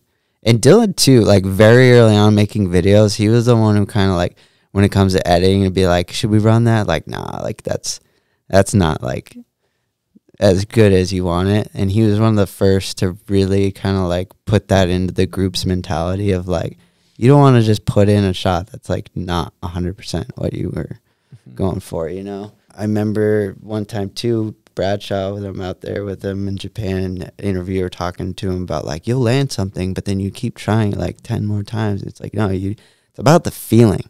Yeah, maybe you completed the trick, but you're trying to get it to feel a certain way, and then, yeah, you're chasing that feeling. And then that's where, too, it can come down, and then all of a sudden you don't need to do the craziest trick, but you just get something to feel just right, and, like, that's, you know. You know you did it a certain way. Yeah, like the littlest thing, like literally just like a nose tap on something just because it, like, felt right, or, like, you know, all the Big Bear homies, too, so on that. Like, you get the tap to the wall catch. The littlest feelings can be so worth it just because, like, the finesse, you know. Totally. You can backlip a rail and you can go to the end, but you want the one where your body positioning's just right. The one that you've been dreaming about, that you picture in your head when you think of the trick. Yeah. And then when you do it, it's like a fucking borderline orgasmic. It's chasing that. It was sick watching you at Brighton the other day, too, because you were just right back. Looking so dope. It was great to link up with you guys there too, and just kind of break the ice for this, but then also just reconnect. I'm like, this is like how we know each other. Yeah, props to Gooner for pulling that together, getting everyone together. Just that feeling of snowboard events, hiking a rail, group setting. Yeah, Lucas does it right. Just a session, huh? Yeah. No organization. Yeah. Everyone just following them from spot to spot like the Pied Piper. Over here, guys. Yeah. Let's move to the down, flat down. Oh, great. And then let's stay on that feeling topic, because that's the same thing the way it relates to art too. For you. Yeah. Because you paint a lot, obviously. I paint a lot, and I feel like they're both similar, where it's almost like you're never fully satisfied, just like filming a part. You know what I mean? And even with painting, like, I'm always so critical of, like, like, you could do that better a little more. And then now, too, painting has really become, like, skating and snowboarding for me, where I'm, like, working on it, and I feel progression, and that's what keeps you going, because I feel like the things I do wish to do, whether it be a trick to feel or a painting to paint, the expectation and thought of what I can do is so far that I'm just continually just trying to like get there, and like I'm so not close to being settled with either one, you know. You're chasing the dragon. Chasing the dragon. Yeah, all around. Like a drug addict looking for that next high in a way. Full clip addict. Anyone who's filmed with me knows, and the friends who've been there, like, I will not stop at a spot trying. I feel bad for the people filming and everything, but like, luckily this fucker gets his shit quick, dude.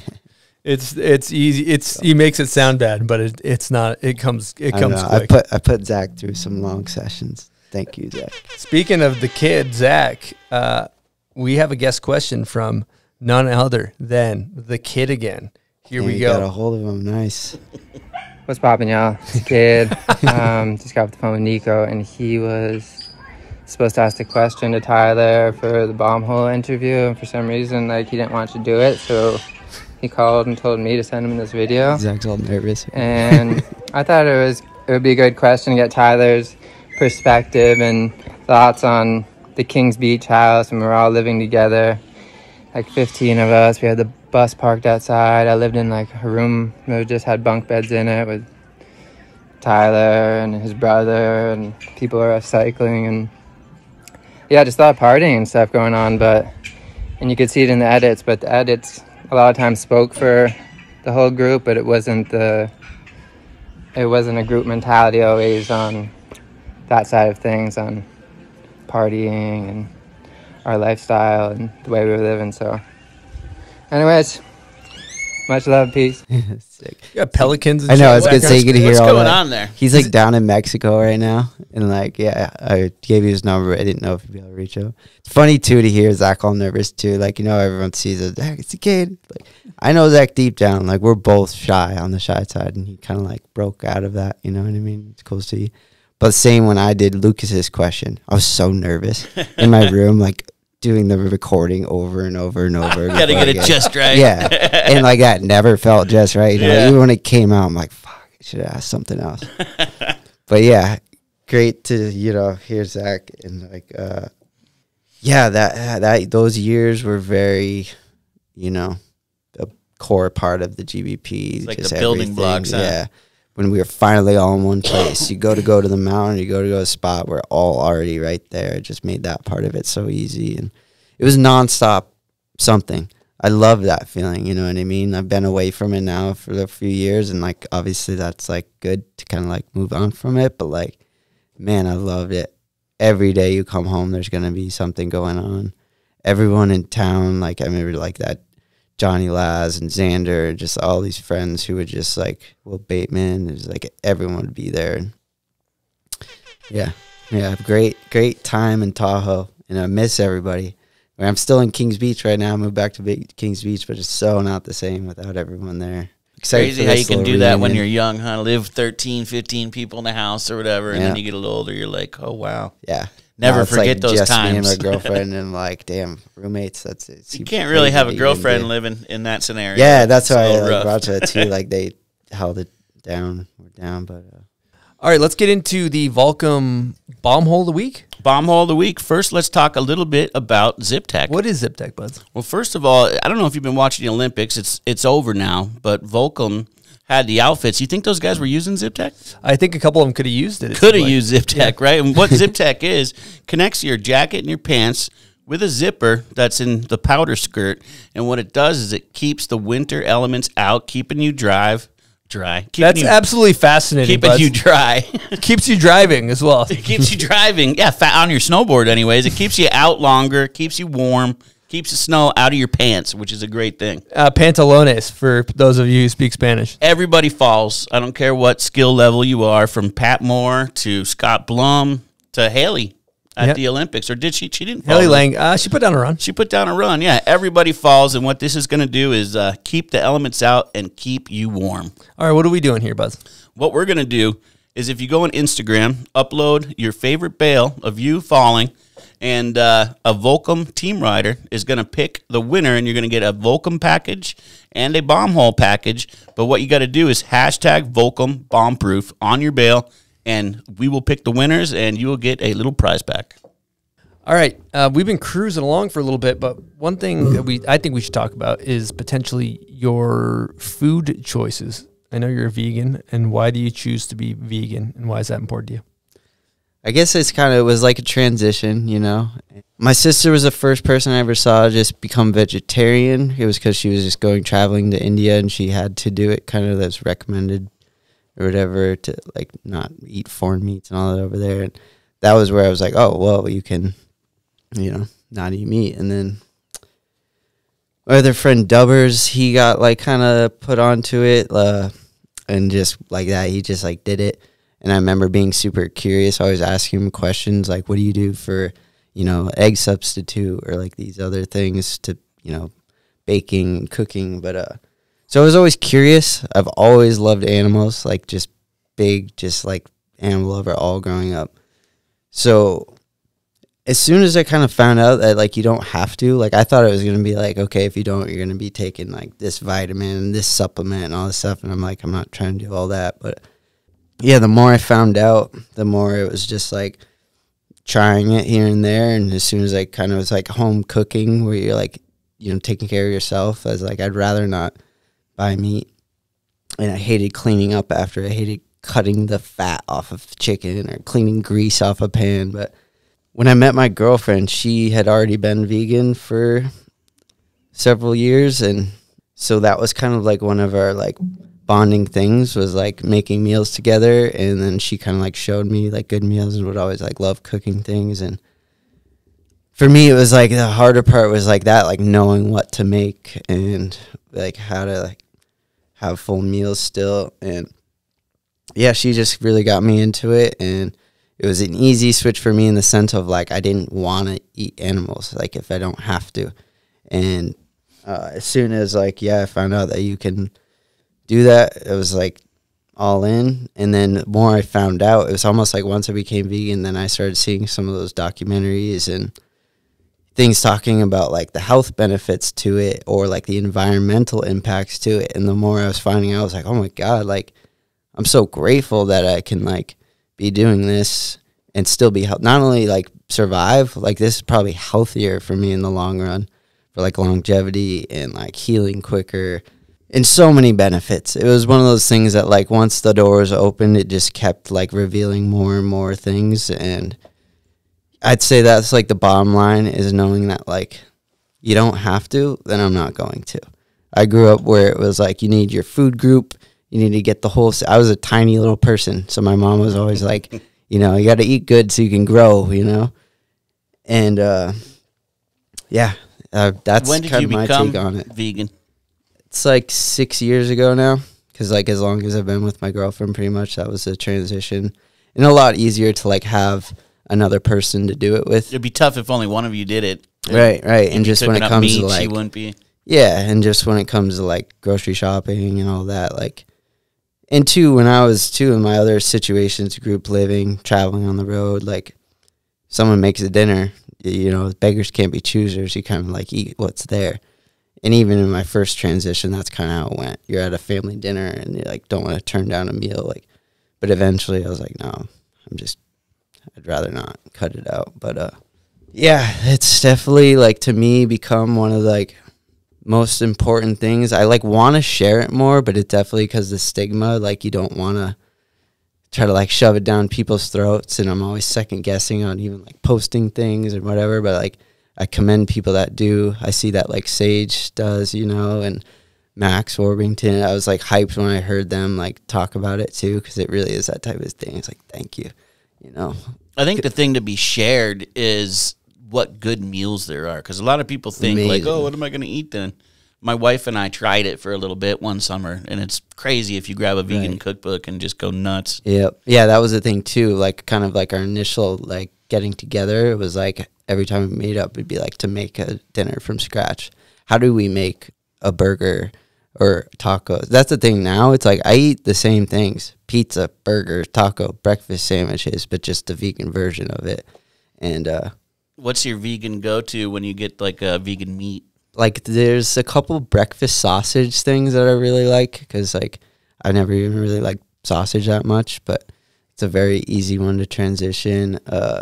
Fake meats, I mean, it's definitely one of those ones too you realize from those learning from it is like ideally you want to just like real food, real veggies and everything, but obviously, yeah, I like different burgers. Like, yeah, like the Beyond ones. I do eat the Beyond ones. They are like, they give you that feel of like if you're grilling, like it feels like a true one, but I almost Grill like the ones more that, yeah, it almost feels more.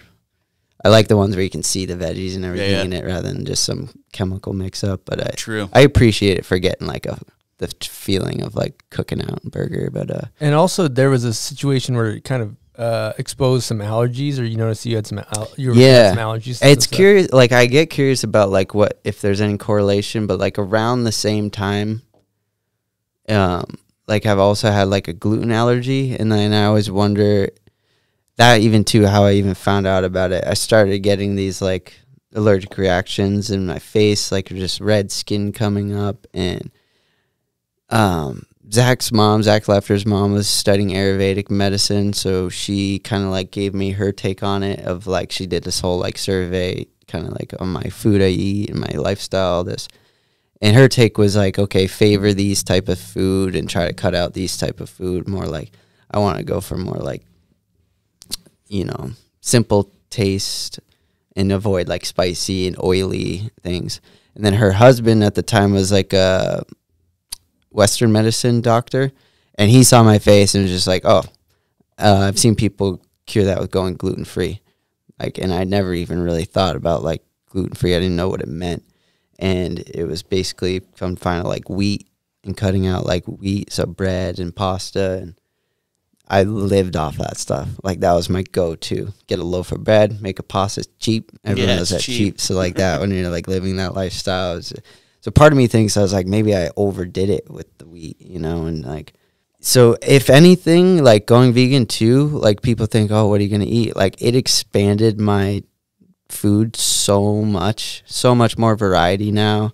I'm actually getting like different veggies, and then mushrooms too became like a much bigger part. That was something too, kind of realizing once you stop eating meat, you like kind of crave certain things. And then you feel like, okay, what you get from mushrooms definitely feels like a different type of nutrients compared to just fruits and veggies. And they definitely do. It's an even thing too, like mushrooms are more closely related to like meat than they are to veggies, like the actual compound. Yeah, they also, I know they process vitamin D and turn it into energy the same way a human does. Right. When plants don't do that. Yeah, like there's That's like crazy. those parts of it. Yeah, they're almost closer to being like a animal, and yeah, but Portobello mushroom burger. Yeah, right. That's the jam right there.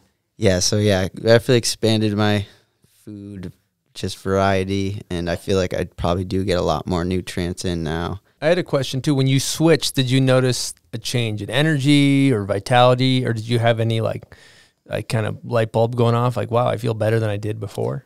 Definitely just in like emotional level. It's like hard to really explain, but like it's more just that like soul feeling of like, I feel good about this. You know what I mean? Especially from the angle of like, I love animals, you know? And like you're saying, some of those documentaries, I mean, you get all the sides of it, but when you see that gnarly shit, like the bad shit, the slaughterhouses, like that stuff's hard to watch. That shit hits my core. And if I can like not be a part of that, like, thank you. I'm glad I don't have to, you know, like I thought you think you kind of have to, but like you don't. And now I'm 6 years deep. My physical body is probably the best it's ever been. I feel like I'm 30 now. I don't feel 30 at all. Like, I don't know if that's part of it. Because you're always the fucking baby. Yeah. It's crazy. It's crazy to even like say it loud, but like, yeah, physically, like my body feels good, you know, I don't. And like what you learn too, did you see that one, Game Changers? I don't think so, no. Oh, really? Because I remember you mentioned in one of your other ones, you'd like seen some of the documentaries. I've watched some. I don't remember the names. It might be. So if you saw Game Changers, I feel like that would be one that would kind of like stick with you. It's a lot more about like athletes and people who have gone vegan and talking about their like physical change from it. And it's pretty fascinating, like whether it be like bodybuilders or just athletes like healing from injuries, to hear their like take on like noticing the benefits. Or it'd be like someone who's been doing this, you know, certain sport for so many years, that then went vegan, and all of a sudden their like increase is like, whoa. You know, it's cool to see that side Definitely. of it. Thinking about it, I admire the hell out of it, and I think it's awesome. But the way society's set up, the commitment or whatever to it is like, you're like, fuck, it's hungry. I'm hungry. Like, shit, I can just pull in and get a burger real quick. And like, or you're on the road, and like that commitment to be like, no, well, I'm gonna go to the grocery store and make sure we have what we need, or like traveling. You know, it's just out of sheer convenience, and I'm not proud of that. I haven't made a commitment to, and I also, I have a different perspective on certain things, because I'm back hunting, which is totally understandable why people don't too. But that type of meat eating, I believe in. But what's your take? Because I'm open to like that. Well, definitely hearing Carter's like take on it with like his, and like that everyone's kind of like a product of their environment. You grow up with it and hearing it says like, I have respect for that, and I totally understand if that's where you're raised, like that's your world to it. And you think people in that sense where they like care about the soil, you know, care about the well-being of these animals, like I can understand with that. And like you're saying, in modern society, it's almost like hard to imagine like the way we've kind of got everything to with cities. Like, is it even possible to do that, feed people on that scale?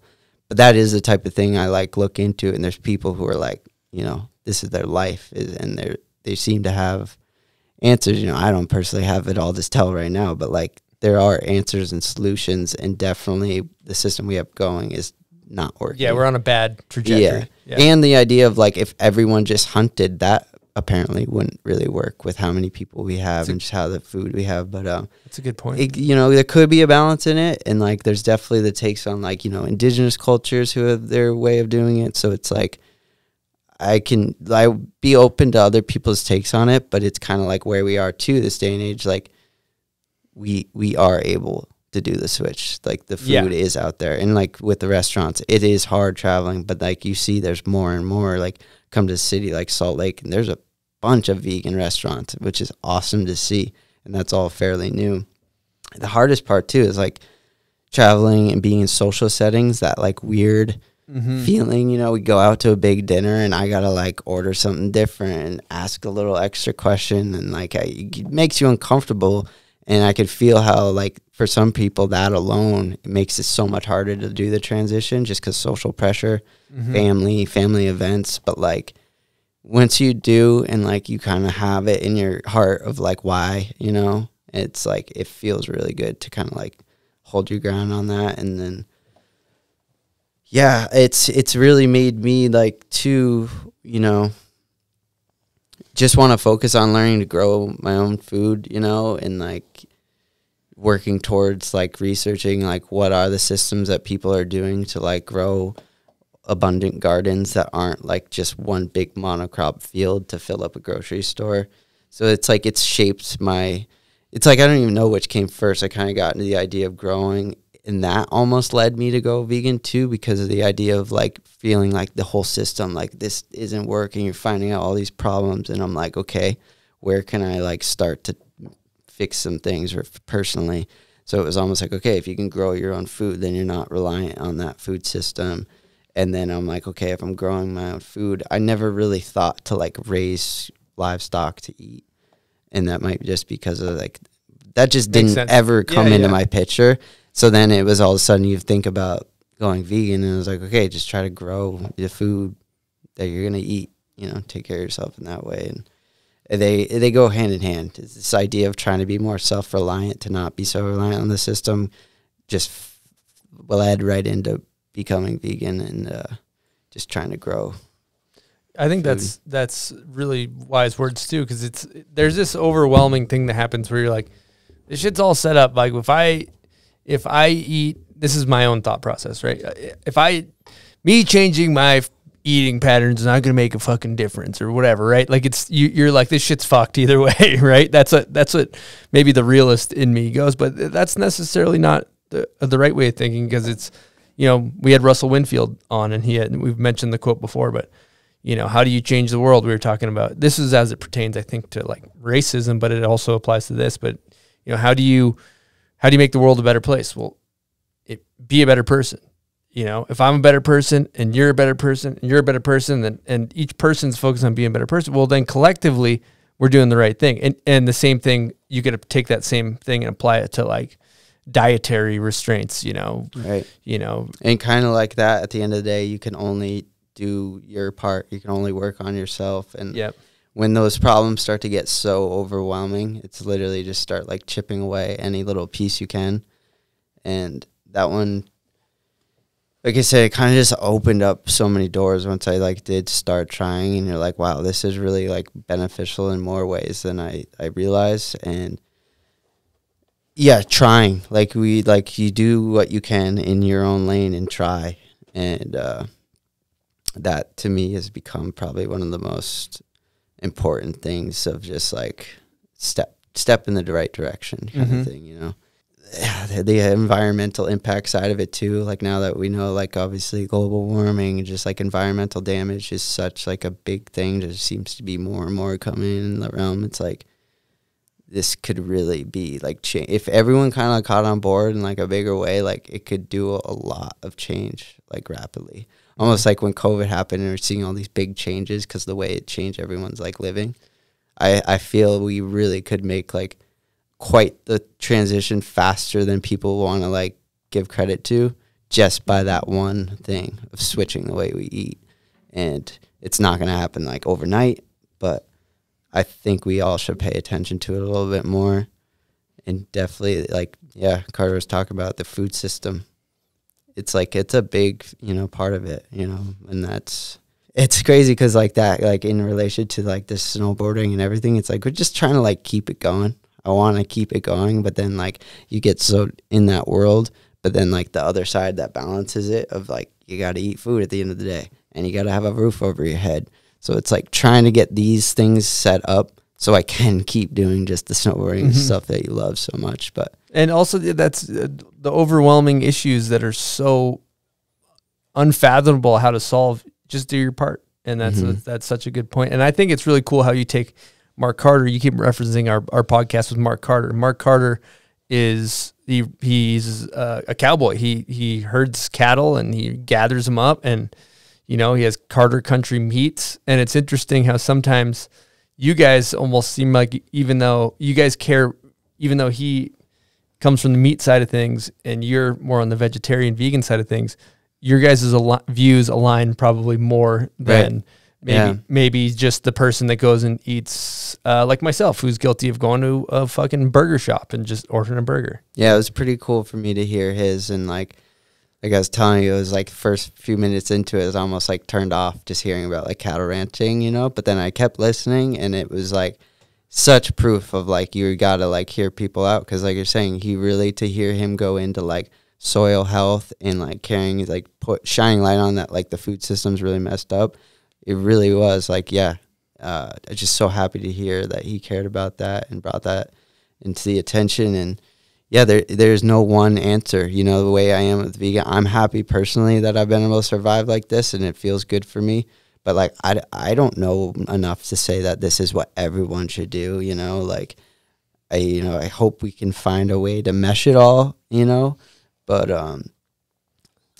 we gotta like all kind of like, just like with the podcast, to talk about things like we do things. It's like that's something I want to talk about in the general conversation of like interacting with other humans. Can we try to work on some answers here? We need to just talk more, right? Yeah. The population's growing and we're running out of space for either cattle or crops. So people got to figure some things out, or we're going to be in trouble in the future. Yeah, and the food system we have going is like depleting water. It's ruining the soil. And there is science behind other methods of doing it, but they don't necessarily like, it's like that when it comes back to money and profits and the systems we have set up. It's like it doesn't just happen. Yeah, they don't all align, right? The making money parts and then doing it proper. Yeah, you have the pharmaceutical companies, and you have also the big glyphosate companies, and they're just too big to. There's too much profits to be had. It's an uphill battle. And that's why too, like, I don't know, I just clicked in my head, but I always think about it. So like, you know, our Green Bandit production started out as just like little middle school gang, but as like everything shifted and we started caring about more of these like environmental issues and everything, and the fact that those systems are so in place that they almost make it hard for you to live off grid and grow your own food and collect water that's like not even allowed. I was like, oh, we're almost like the Green Bandits, of the sense of like trying to do things the green way is almost like outlawed these days. Yeah, that's well said. Yeah, it was just like a cool little thing. Kind of came around full circle. Yeah. That's cool. And then I think there's something there with the mushrooms too, because I know you guys like mushrooms as a food source. They're just like they're full of great, I think, proteins. I'm pretty sure. And it's very much the thing of like what I was saying about the vegan stuff. It's like once you open that door, it just kind of like keeps going of all this stuff you didn't realize. And mushrooms was one that like it started with like first time psychedelic experience, and it was just like so life changing and like amazing in the sense of like, wow, like this is so not what I thought from like what society teaches you growing up and everything, you know. And just really appreciated that, and that kind of just caught like a little like interest, and all of a sudden I'm like drawing it, and then I was like more open to try different. I didn't even like mushrooms when they'd be like in a soup or in a veggie dish. I'd kind of like push those to the side. But then after that, I was like, oh, I like mushrooms. I kind of like them. And then you start to see there's so many more variety of them. And there's so many mushrooms, right? Yeah, and then you see like the different, nutritional benefits of it. And like I was saying, once you cut out meat, you realize like there's definitely something in mushrooms that it's like feels good to get in to get the balance.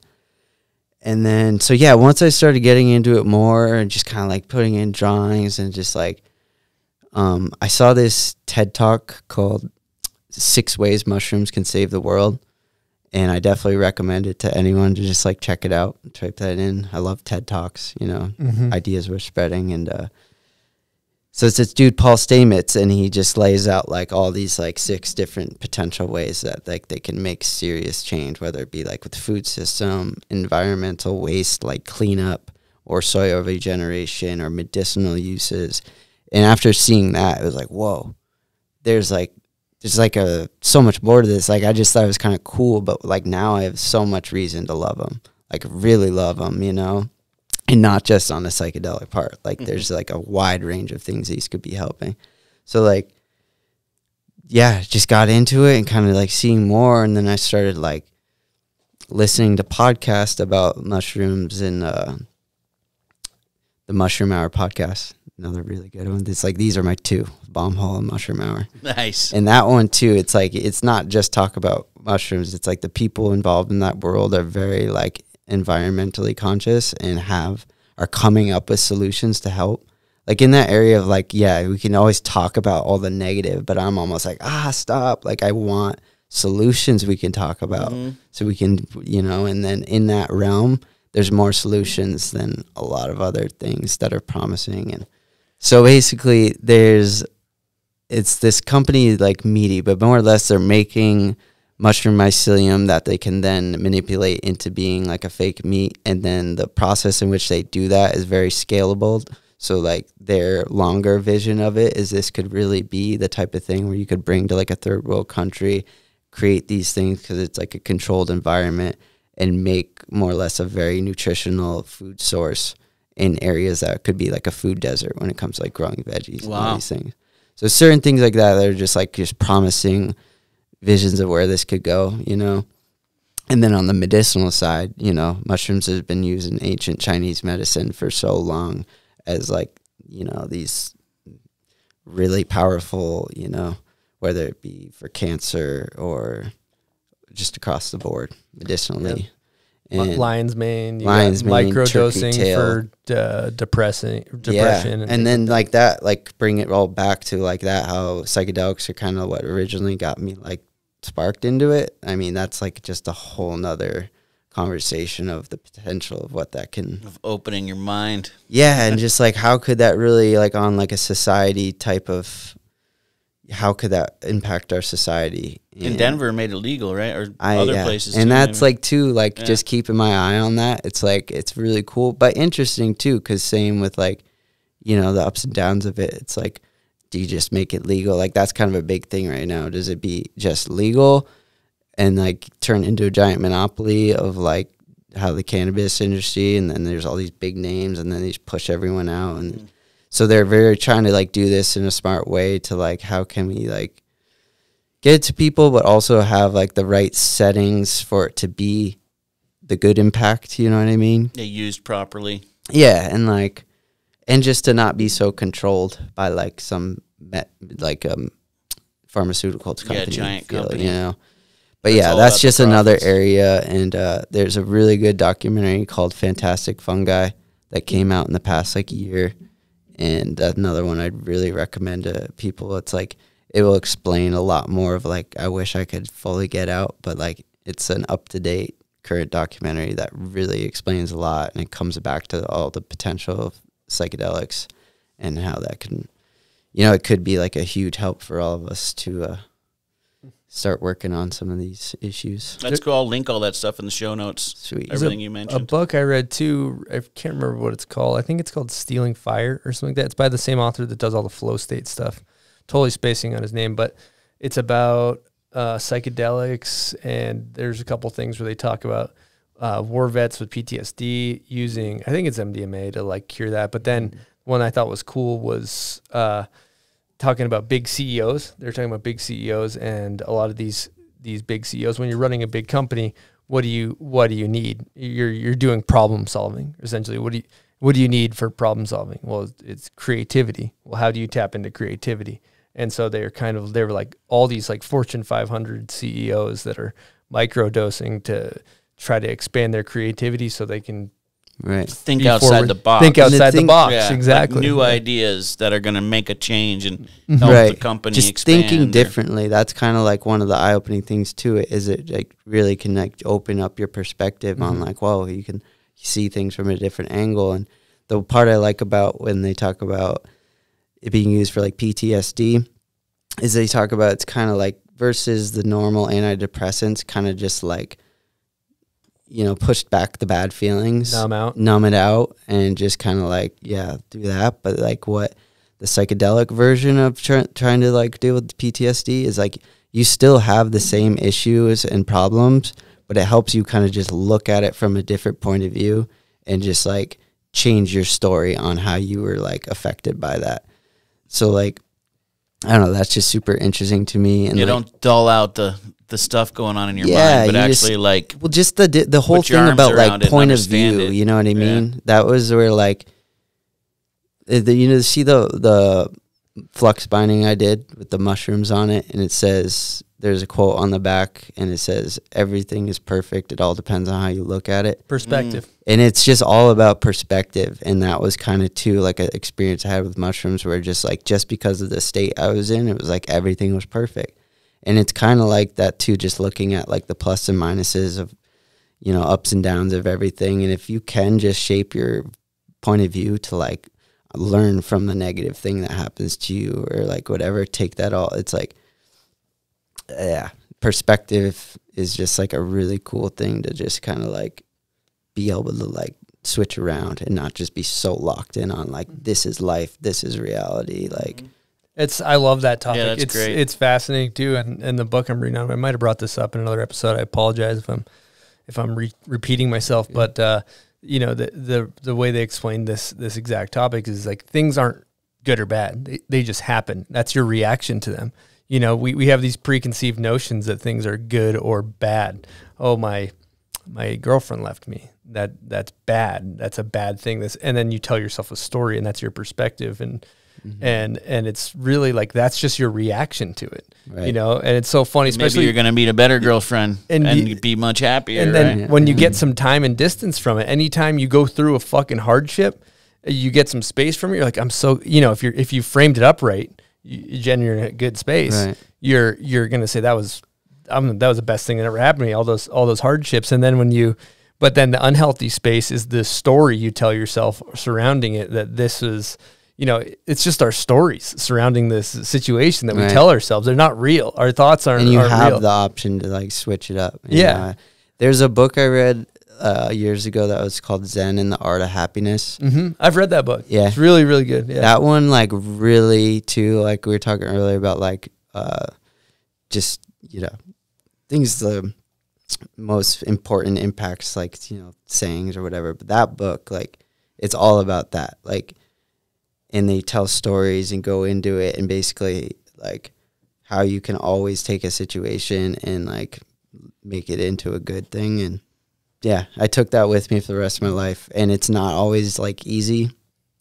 Sometimes you're like really trying to be like, you know, someone died or like, you know, accident happens. You're like, how could this possibly be for good? But you can't, there's ways, you know, you just shape it around and just like really think about what you took from it. And like, you can always turn it into like a positive thing. 'Cause you're always learning from it. You learn from it.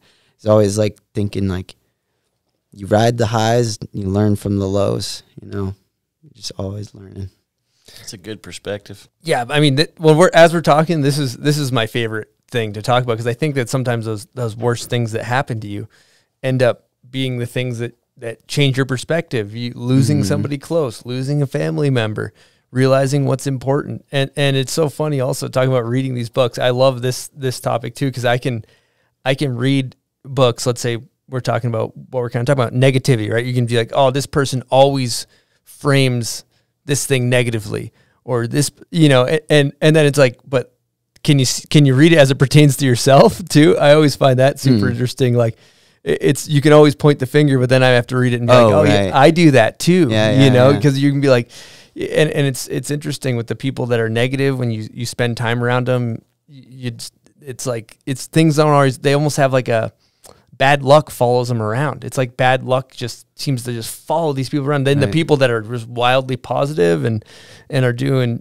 radiating good energy, it's like, fuck, it just seems like things just keep going this guy's way, even when they don't. Right. And yeah, it's kind of hard too when you see, and like, yeah, fall back into it even when you like know not to. Like you're saying, just even with depression or anything, it's like, it's so hard to like move yourself out of it when you're in it. But like sometimes when you see people from the outside perspective, you want to just like tell them like, yo, like you're bringing that onto yourself by like being negative like that, but it's not always easy, or like that. Maybe it's not even your place to ever say, but like, it is crazy when you kind of like see it in real life. And that also too is just like, that realization when you can kind of see it and just learn from it. Like, okay, reminder, like that's proof. You let out negative, look what happened. You know what I mean? You never want to be like, I told you so, but like you see the shit go down. 100%. And if you don't believe it's real, like that, the energy fields and all those things, like look at a dog.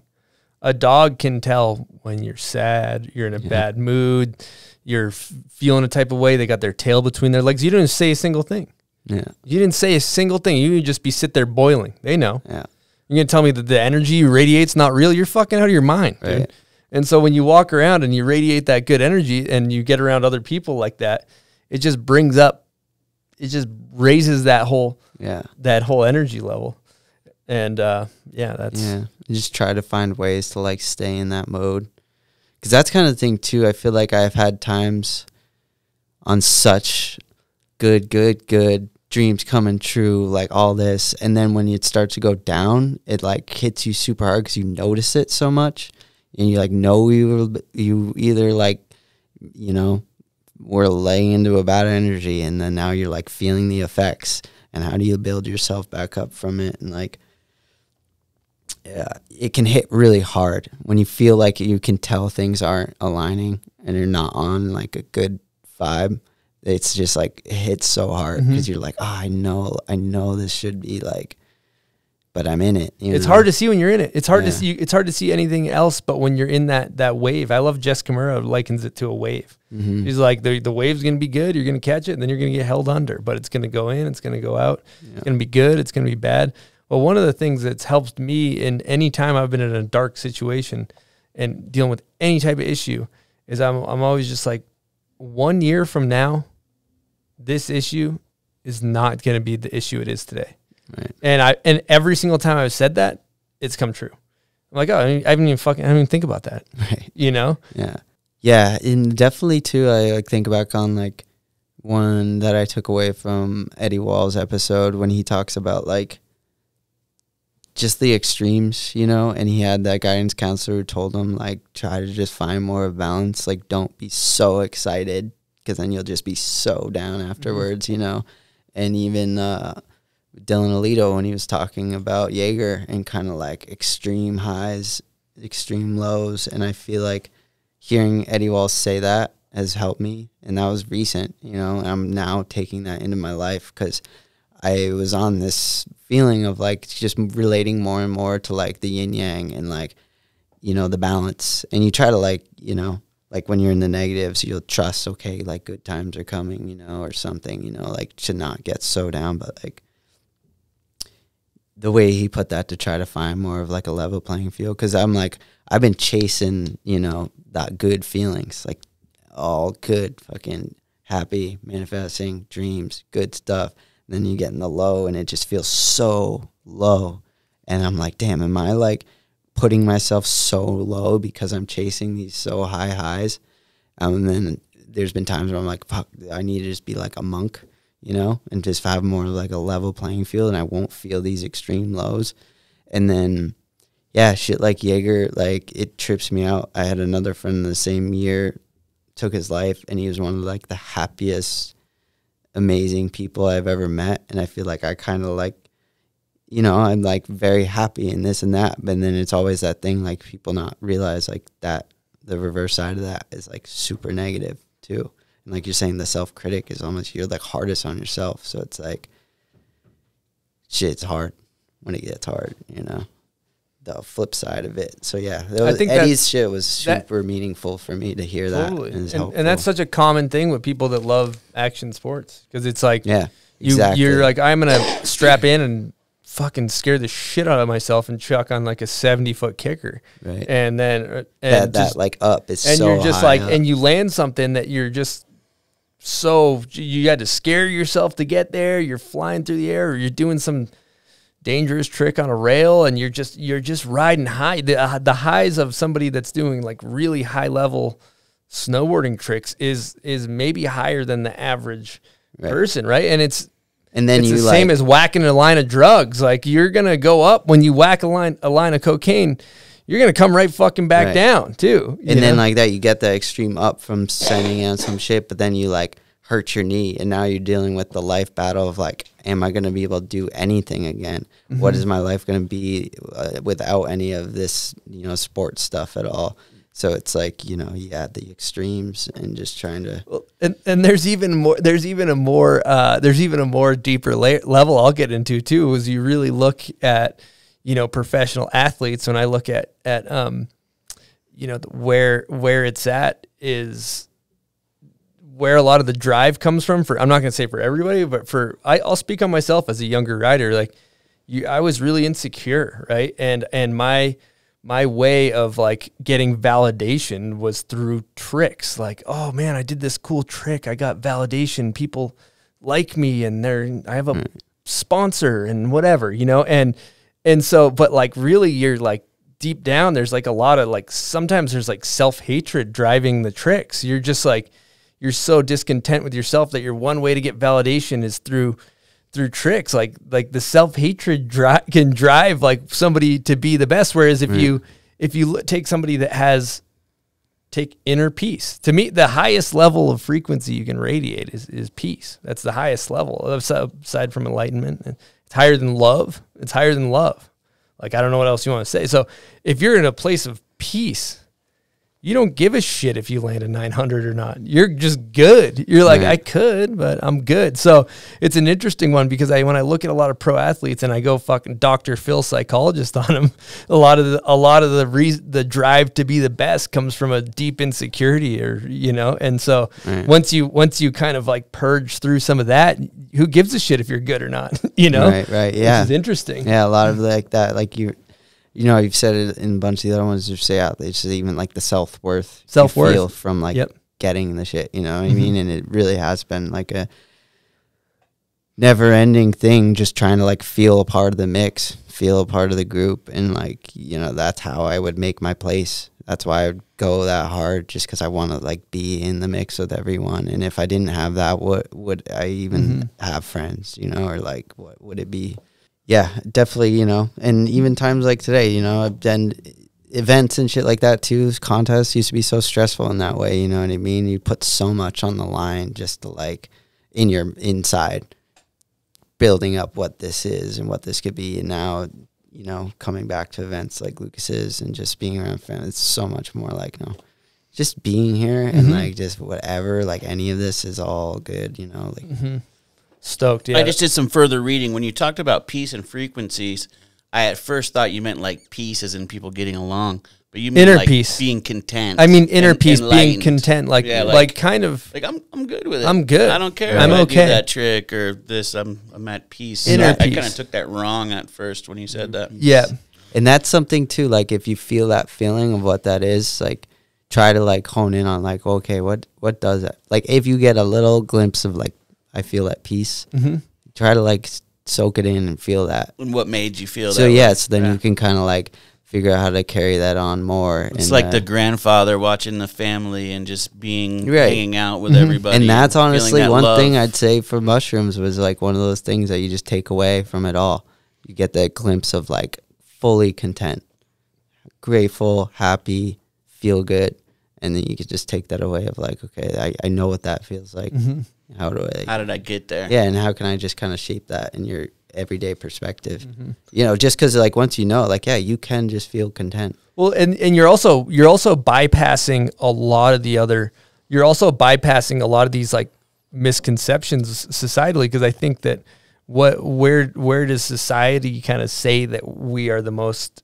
It's when we're the best at something. It's kind of beaten into, you look at, oh, I want to be fucking Michael Jordan, or I want to be the best, or in my experiences, the best I've ever done on my snowboard was with the most miserable I've been that shortly after. I didn't, the level of success on a snowboard did not in any way relate to my happiness. Like, sure, I was able to feed myself and financially that was great. But was I any happier? Fuck no, you know? And so, all right, well, I tried that. That doesn't work. How do I feel content and happy? And it's like, you know, that if you're chasing balance and inner peace, I think that's like the black belt move. When you see the old grandpa on the couch watching his kids, like he's just happy, you know. And that's what too, like you're saying, pays the, like we're able to pay the bills. You got to pay the bills. Yeah. And I mean, that's so much what for me, like the idea of trying to set up your home base to be able to take care of yourself. It's like, if you can have that taken care of, that's where it would be so much easier to feel at peace.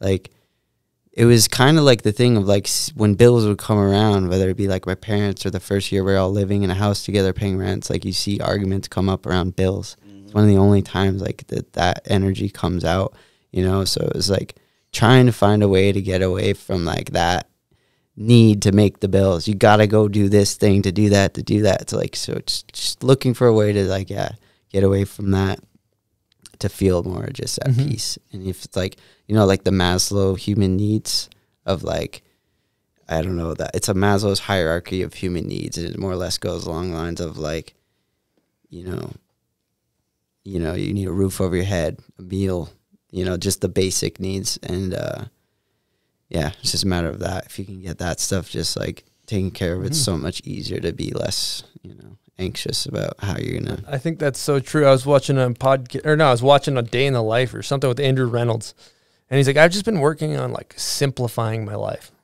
and I admire that so much because it does feel like so hectic and overwhelming. I gotta pay my bills and go grocery shopping and do my to-do list, and it's like this rat race, and I admire, you know, people like yourself or Reynolds who keep it simple. It's like, you know, boil it down to just simplify it, you know. And the gratitude, just that's what like makes it go around. Like, I've definitely been simplifying like that at times now. I feel like I've been so out of the loop of like going out to film, traveling, this and that, and like grateful to like end up in Tahoe, but like I can just go outside there and just like look at its surroundings and be happy, and just like the simpleness of that, you know, being in nature too, like the land.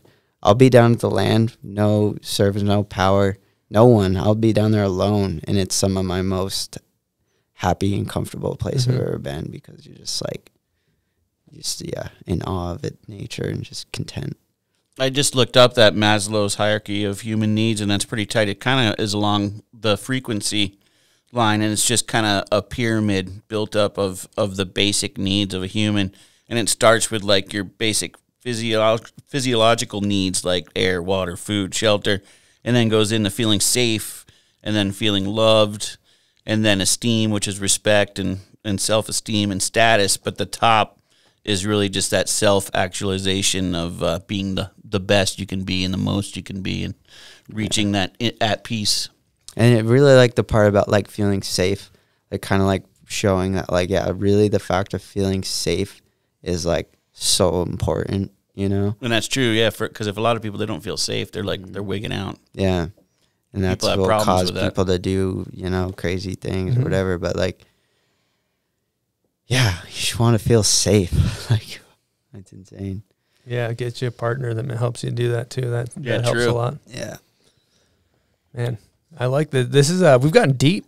We've gone deep. Yeah, we turned a good, and I like it how it's go deep. That's my favorite conversations. We can go deep. Yeah, that's what's cool too. The times with that group, you know, everyone's partiers, all this and that. But like some of those conversations in the big group house or on the bus, everyone gets really deep, and that's why I'm so close with all those friends. You know? Get those minds all together, right? Yeah, and like that, like we'll all be out with other people, this and that, but when it's actually just like the core crew and like we're trying to work out some stuff like that, like everyone's pretty deep. And you all know each other so well. And that makes the bond so strong, you know, and that's level. why now like you can go time away and meet back up, and it's just like right back there.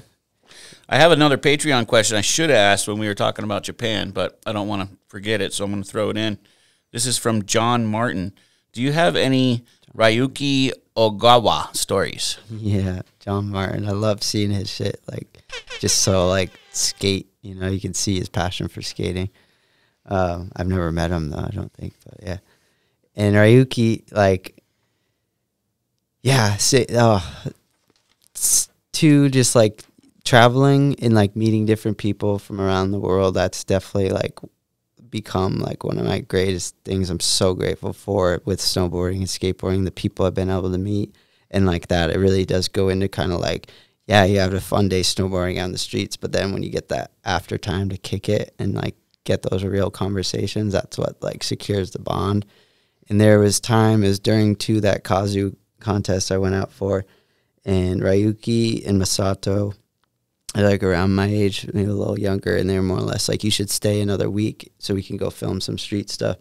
So I got to just straight like jump in on their like way of living in Japan. And a lot of the other times I'd go, it'd be like on a trip that's set up and you got to do this, this, and this. This was one of my first times just like there with them. It was super cool. Like even times, you know, like they'd fully be in conversation in Japanese and like almost like forget I was there.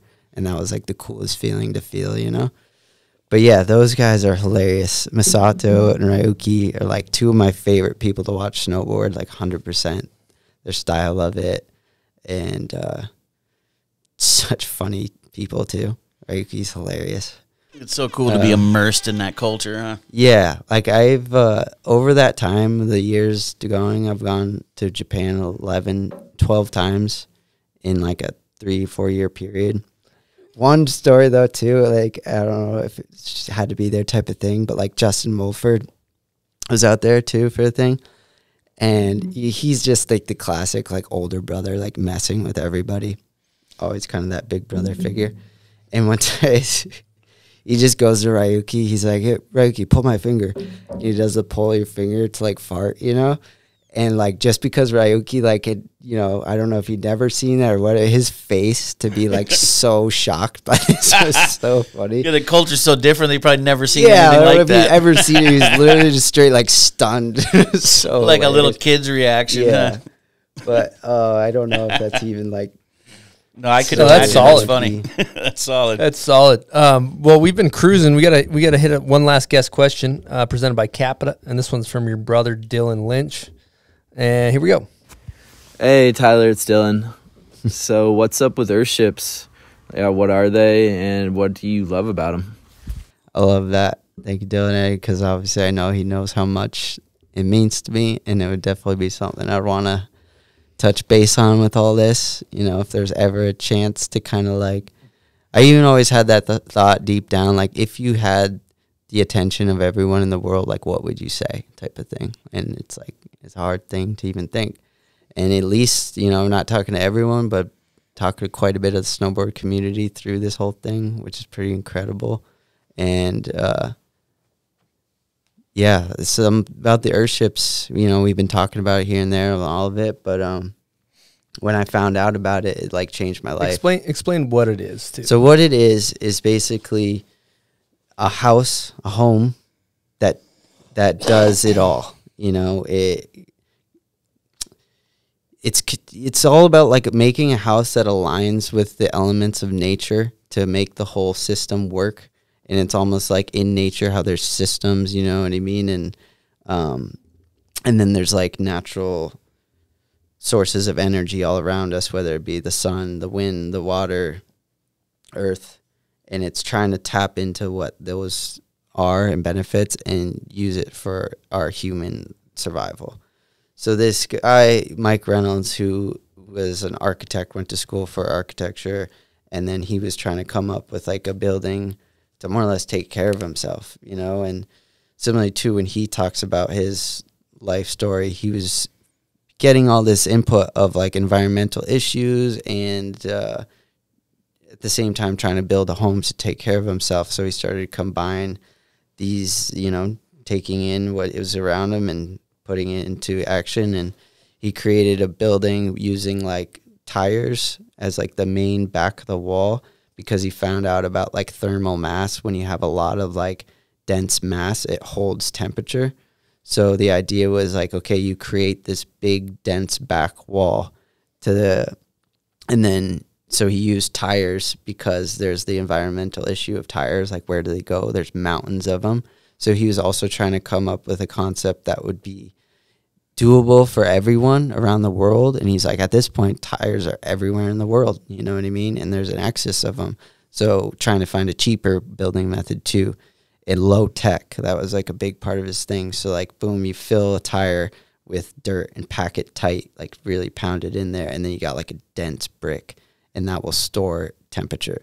So then when you get the temperature from the sun, so the front of the building or your home would be glass to get that solar energy in. So that comes down to like which direction you face your building to get the perfect amount of sun, how much you tilt the glass for like winter sun, summer sun. So picture you get the sun to heat up the building, and then it stores the temperature in that back wall.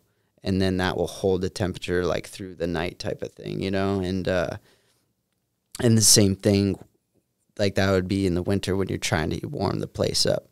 And then if, say in the summer when you're trying to like keep it more cool, there's like a cooling pipe that goes underneath the whole back wall. So it'd be like the tire wall is bermed over, covered with a bunch of dirt. And anytime too, like you dig a certain amount of depth into the earth, it holds like one solid temperature, doesn't really fluctuate. So when it's hot in the summer, you have like a cooling pipe, a big corrugated tube that comes through the dirt and goes through that temperature of like 55, 60 or whatever. So then when it's hot, you open up that, pulls the cold air in, vents to let it out.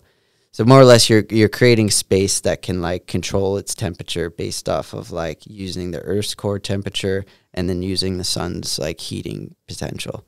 And then you like tuck it in there to kind of like, you know, just like how insulation would like help maintain it. It's like you want to really bury this thing in so it holds whatever temperature you're trying to keep it at.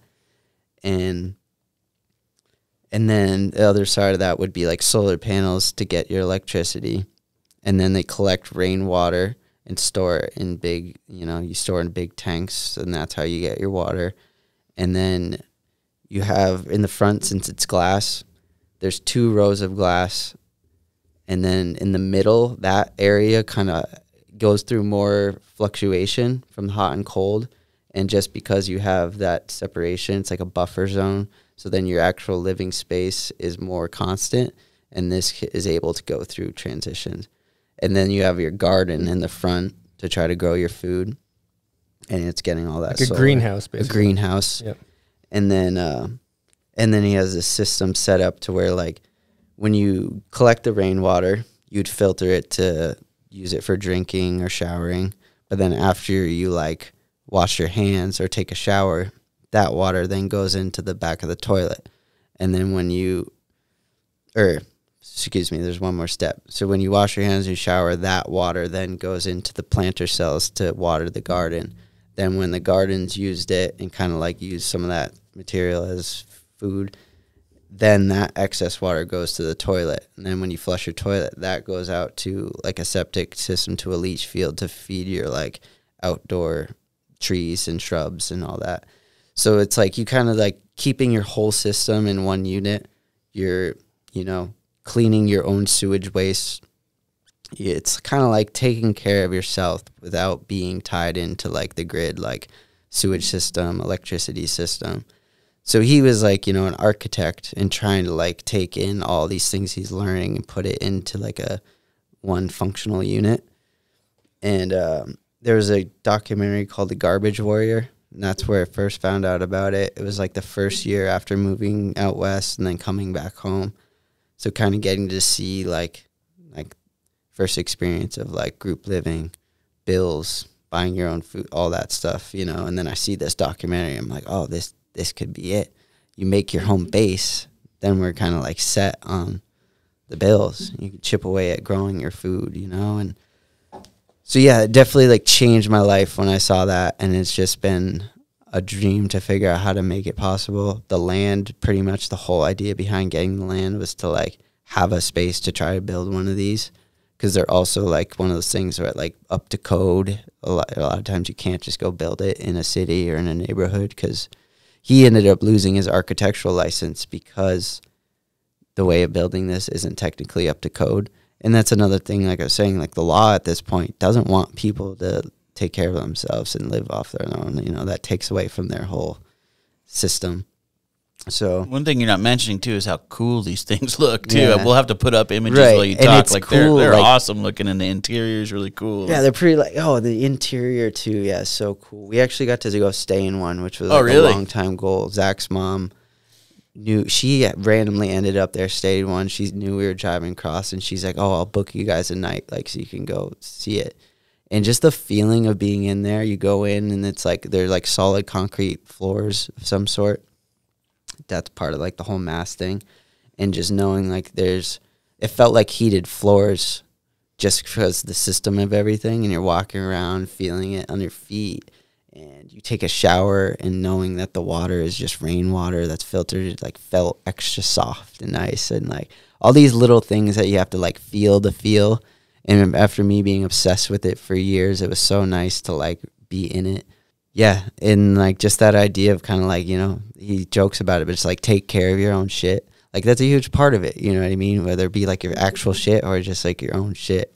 And I just feel it's one of those things, you do your part, you do what you can. I don't know the answer when it comes to cities. Obviously, you couldn't just convert everything here to it, but we could take some of these principles and try to apply them where we can. And then, yeah, if we are setting up a new home, building a new home, try to like use some of these systems. Or it's cool because too he was doing it here in New Mexico and it started growing, started building little communities, then kind of got like shut down by the system more or less, and I had to start doing all these things to like make it work with what they wanted.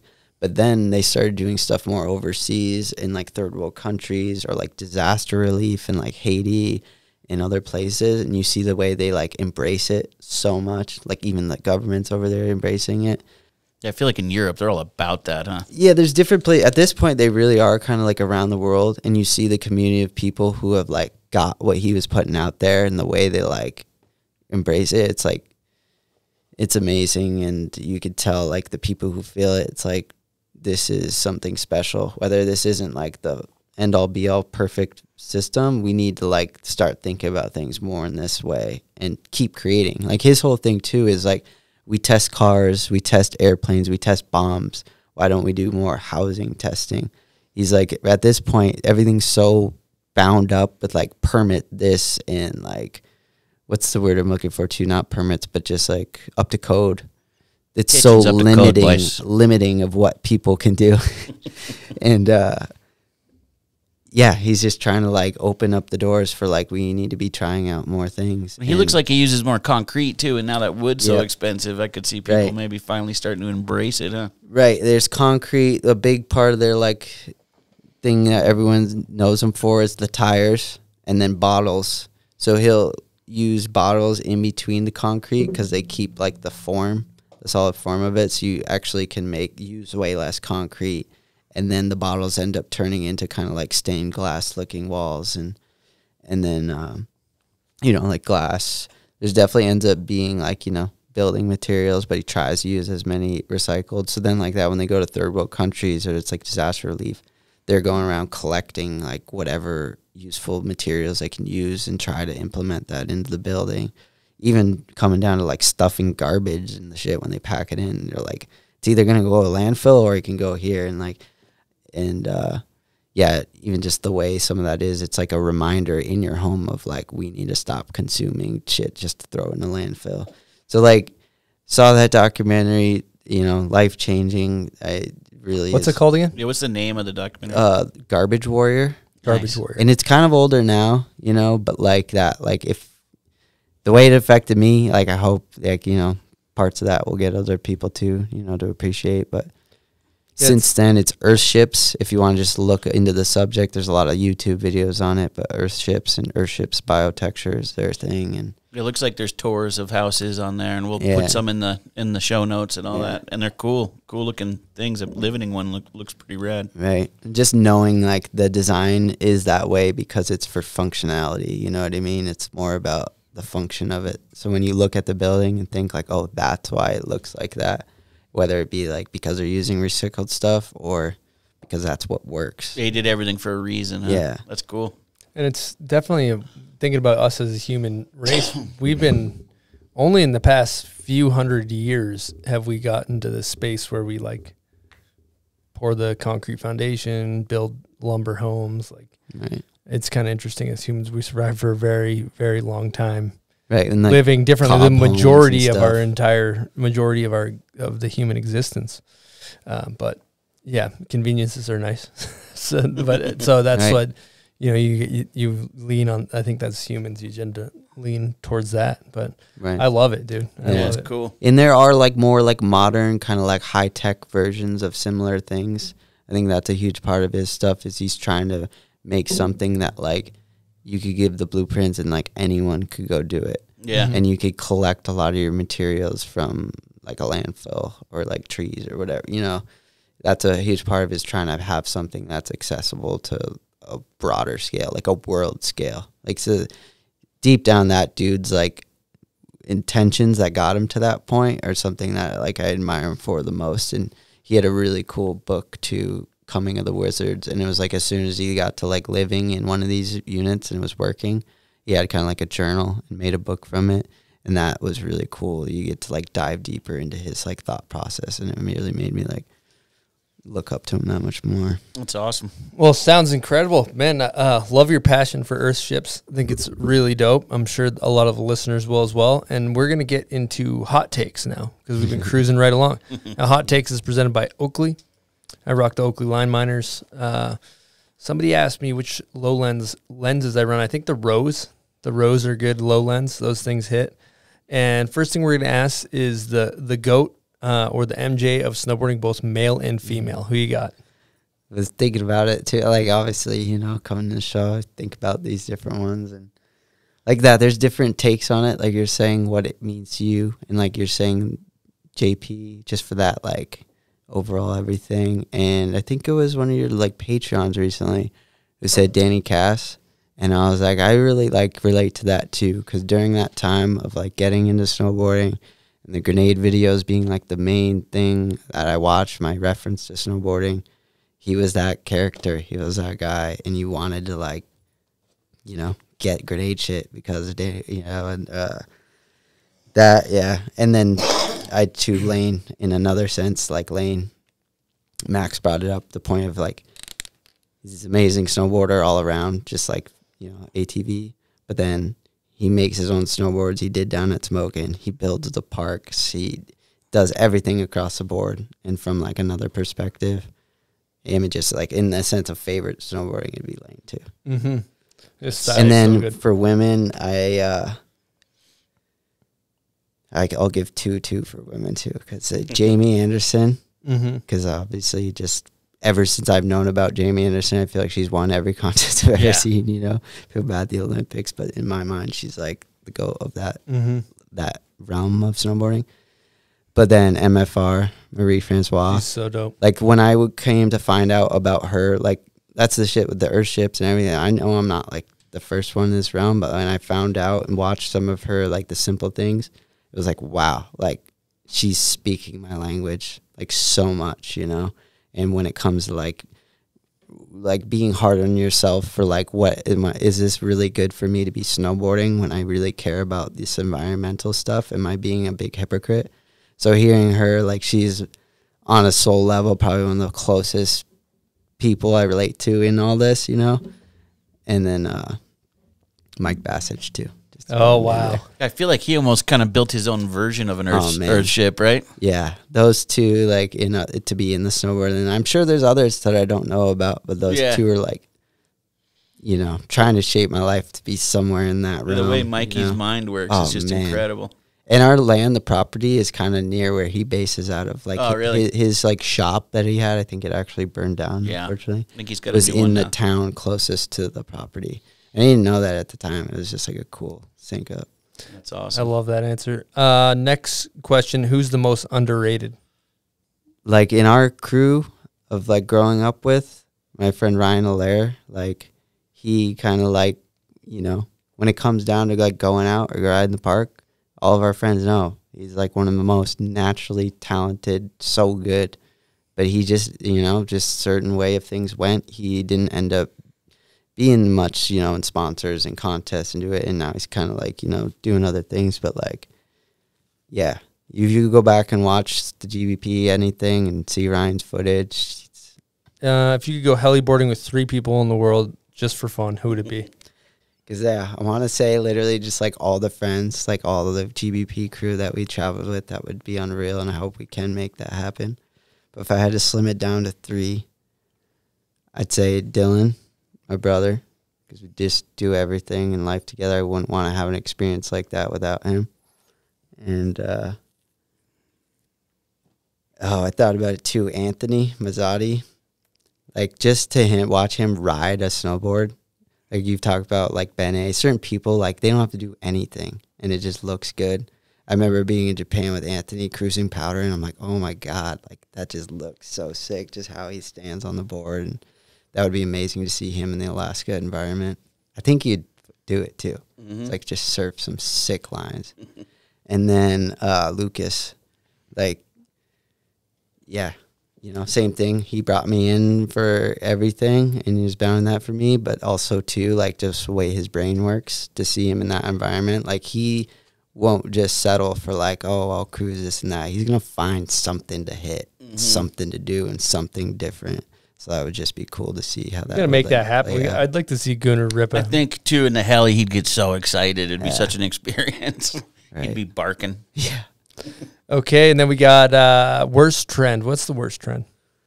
Oh, yeah, it's a hard one because like that, I don't want to hate on anything, you know. Yeah, you say the worst trend is like just like hating on shit, you know. Negativity. Whatever, yeah. And like I think one that kind of like when I think about it, yeah, negativity, but like the hate on like the trend of people just saying that like the quad corks and everything is just like too much or like not cool. Like I can understand it, I get it, but like when you look through comments and people just be like, oh my God, this and that, it's like, to me, it kind of just falls back of like, we're all just a little jealous. Like if you could fucking do that, that would be so fun. Like talk about all this shit being like for that like adrenaline high. We're all just searching. Like imagine sending it some of those quad corks. The way that Sioux kid stomped it at the Olympics. God. Imagine being able to ride like that. It's crazy. And then people just want to hate on it. Like, you know, I don't know if there's a point where like you're gonna be able to do it, but like that in the sense that you can't stop progression. But to me, it's just like, yeah, the feelings, we can't even comprehend how sick that feels. You know. Imagine the amount of inertia, the way Mark dips his shoulder 4 times. And actually, how do you and land then it control when it to like land? Yeah. Oh my God! Like also the amount of sheer edge control, the way they initiate their line is, and the torsional flex where they zing it off their toe is just like it's a great point. It is. It's they're obviously having a good time out there. Yeah, and like that, like you could say, like, oh, contests kind of push them into a point where they like, have to, and maybe don't have to. Maybe you don't want to at that certain time. You like have to like contest. That's kind of scary, but like those kids got to that point for a reason. Like they love that shit more than anyone. They love that feeling of like hucking, and that's why they got to that 3, 4. It's unreal how far it's gone. You know. You look at Mark and all those contest kids, they snowboard more than anybody I know. Yeah. Those guys are, what do they do? He's fucking, I'm going snowboarding all day. Yeah, I'll have to say while I'm on here too, like, I was rooting for Mark so tough. Yeah. Like even in the one, like I just felt like he got kind of like screwed His over last in run. the ones before, Mhm. and then I'm going into this one, seeing him like really rooting, man. Whatever, you know, contest to contest, but He put down a heater at least. Art. That's better. Yeah, exactly. And he's to be on the podium on that many Olympics. That's a feat. All right, we got to ask about your setup. What are you rocking? What's your snowboard? The snowboard, this is a GBP one. It's about 4 years old now. And this was a Sawyer Dean graphic. Nice. Talk about each one kind of was for a friend and idea. Actually, I didn't even think about this too, connected all back. The first time I ever ate mushrooms was with Sawyer. And he looked like a Trix Rabbit to me. This big techno junkie. That's what inspired the graphic. Yeah, so even like he rode for Solomon, you know, for all Oh, those yeah. years. So even as we were making the boards, he was doing Solomon, but we'd talk about a graphic, like if he ever did GBP, like we'd do a trick something. So then it finally did happen. And like right under the binding, he's reaching for some mushrooms. That's what he's kind of like reaching down for. And there's some right here on here. That's tight. But yeah, this one and like that, we haven't been making boards. Like the thing with Jay kind of like fizzled out for whatever reasons or another business shit. We weren't ever really like trying to do full blown work, doing a snowboard company, you know. Yeah. I'm grateful how much we got out of it, you know, and I love making graphics. That was like a huge part of it. Well, you guys left your mark and made it happen, so it's a beautiful thing. And but yeah, still running that one. That's so dope. Now we got to ask also, what's next? What's next for T Lynch? What do we got on the horizon? Ooh, what's next? So just the land, trying to like work on that more. You know, in the last year, I moved into my buddy Lemmy bought a home in Kings Beach. So that's awesome to be in a rental situation that's like chipping towards him owning a home. Mm-hmm. So like within the friends, there's someone that has a home base there in Tahoe. And then it's closer to the property than I was living before in South Lake. It was like a 3-hour drive. Now we're like an hour and a half. So that was like a huge thing. Okay, I live closer to land, try to get there more. And yeah, just living with my girlfriend, Allison, you know, we're both on that tip of just trying to like manifest dreams and make things happen. She's really great, like teammate to have with that, you know, and, you know, we're dreaming all different types of things. Maybe we get our own bus of like a minier kind, just after seeing how that worked. And after seeing what that bus went through, I'm like, those things are tanks. They can do so much, that thing. And then, yeah, everything with the land, you know, it's like trying to tell myself to just like trust in the time. Things take time. Don't give up on it. Open to the dream, kind of like it can evolve. You know, as I learn more, we can look at it from different ways and just like, but the core intention of trying to like set up a home base to grow food and kind of take care of yourself, but then also to have a home base to give back to all the people that help us travel all the years. If anyone else is like traveling about, want a place that we can offer something, you know, give back. And then as we learn more in this realm, just try to share that onward to the community. You know, try things just by doing it, and whatever we learn, we can just kind of share that knowledge around. Yeah, I love it. Beautiful, love it. Yeah. Do you want to thank anybody before we wrap this thing up and call it good? Yeah. Thank you to my parents, Mom and Pop, Heidi, and Dylan. You know, the family just raising me. All the friends, too many to name, but you guys all know. Yeah, thank you to my girlfriend, Allison, for living life with me, and Lemmy for letting us rent that home from you, and, yeah, everyone in my life. Thank you all so much. Big thank you to Takashi Hanasaki for all my trips to Japan. He knows. He changed my life with that shit, and incredible times. Really grateful for that. And I don't know. Thank you guys. I mean, there's too many. I could go on forever. Yeah, we could. Yeah, we could. Oh, I would definitely want to say thank know. you to Chelsea and Goggin. With they own the coffee shop Java Hut that I'm working at, and it's just like family. They are also snowboarders and started this business just to have something in Tahoe. And I've been working there lately, and it's just cool to have something stable and, you know, working with the friend and family vibe and helping me get by. Tyler, thank you so much for coming on the show. Appreciate you, dog. It was so fun chatting. Thank you to everybody that listens to our show. We really appreciate you guys. And we'll have another episode next Wednesday. Over and out from the bomb hole.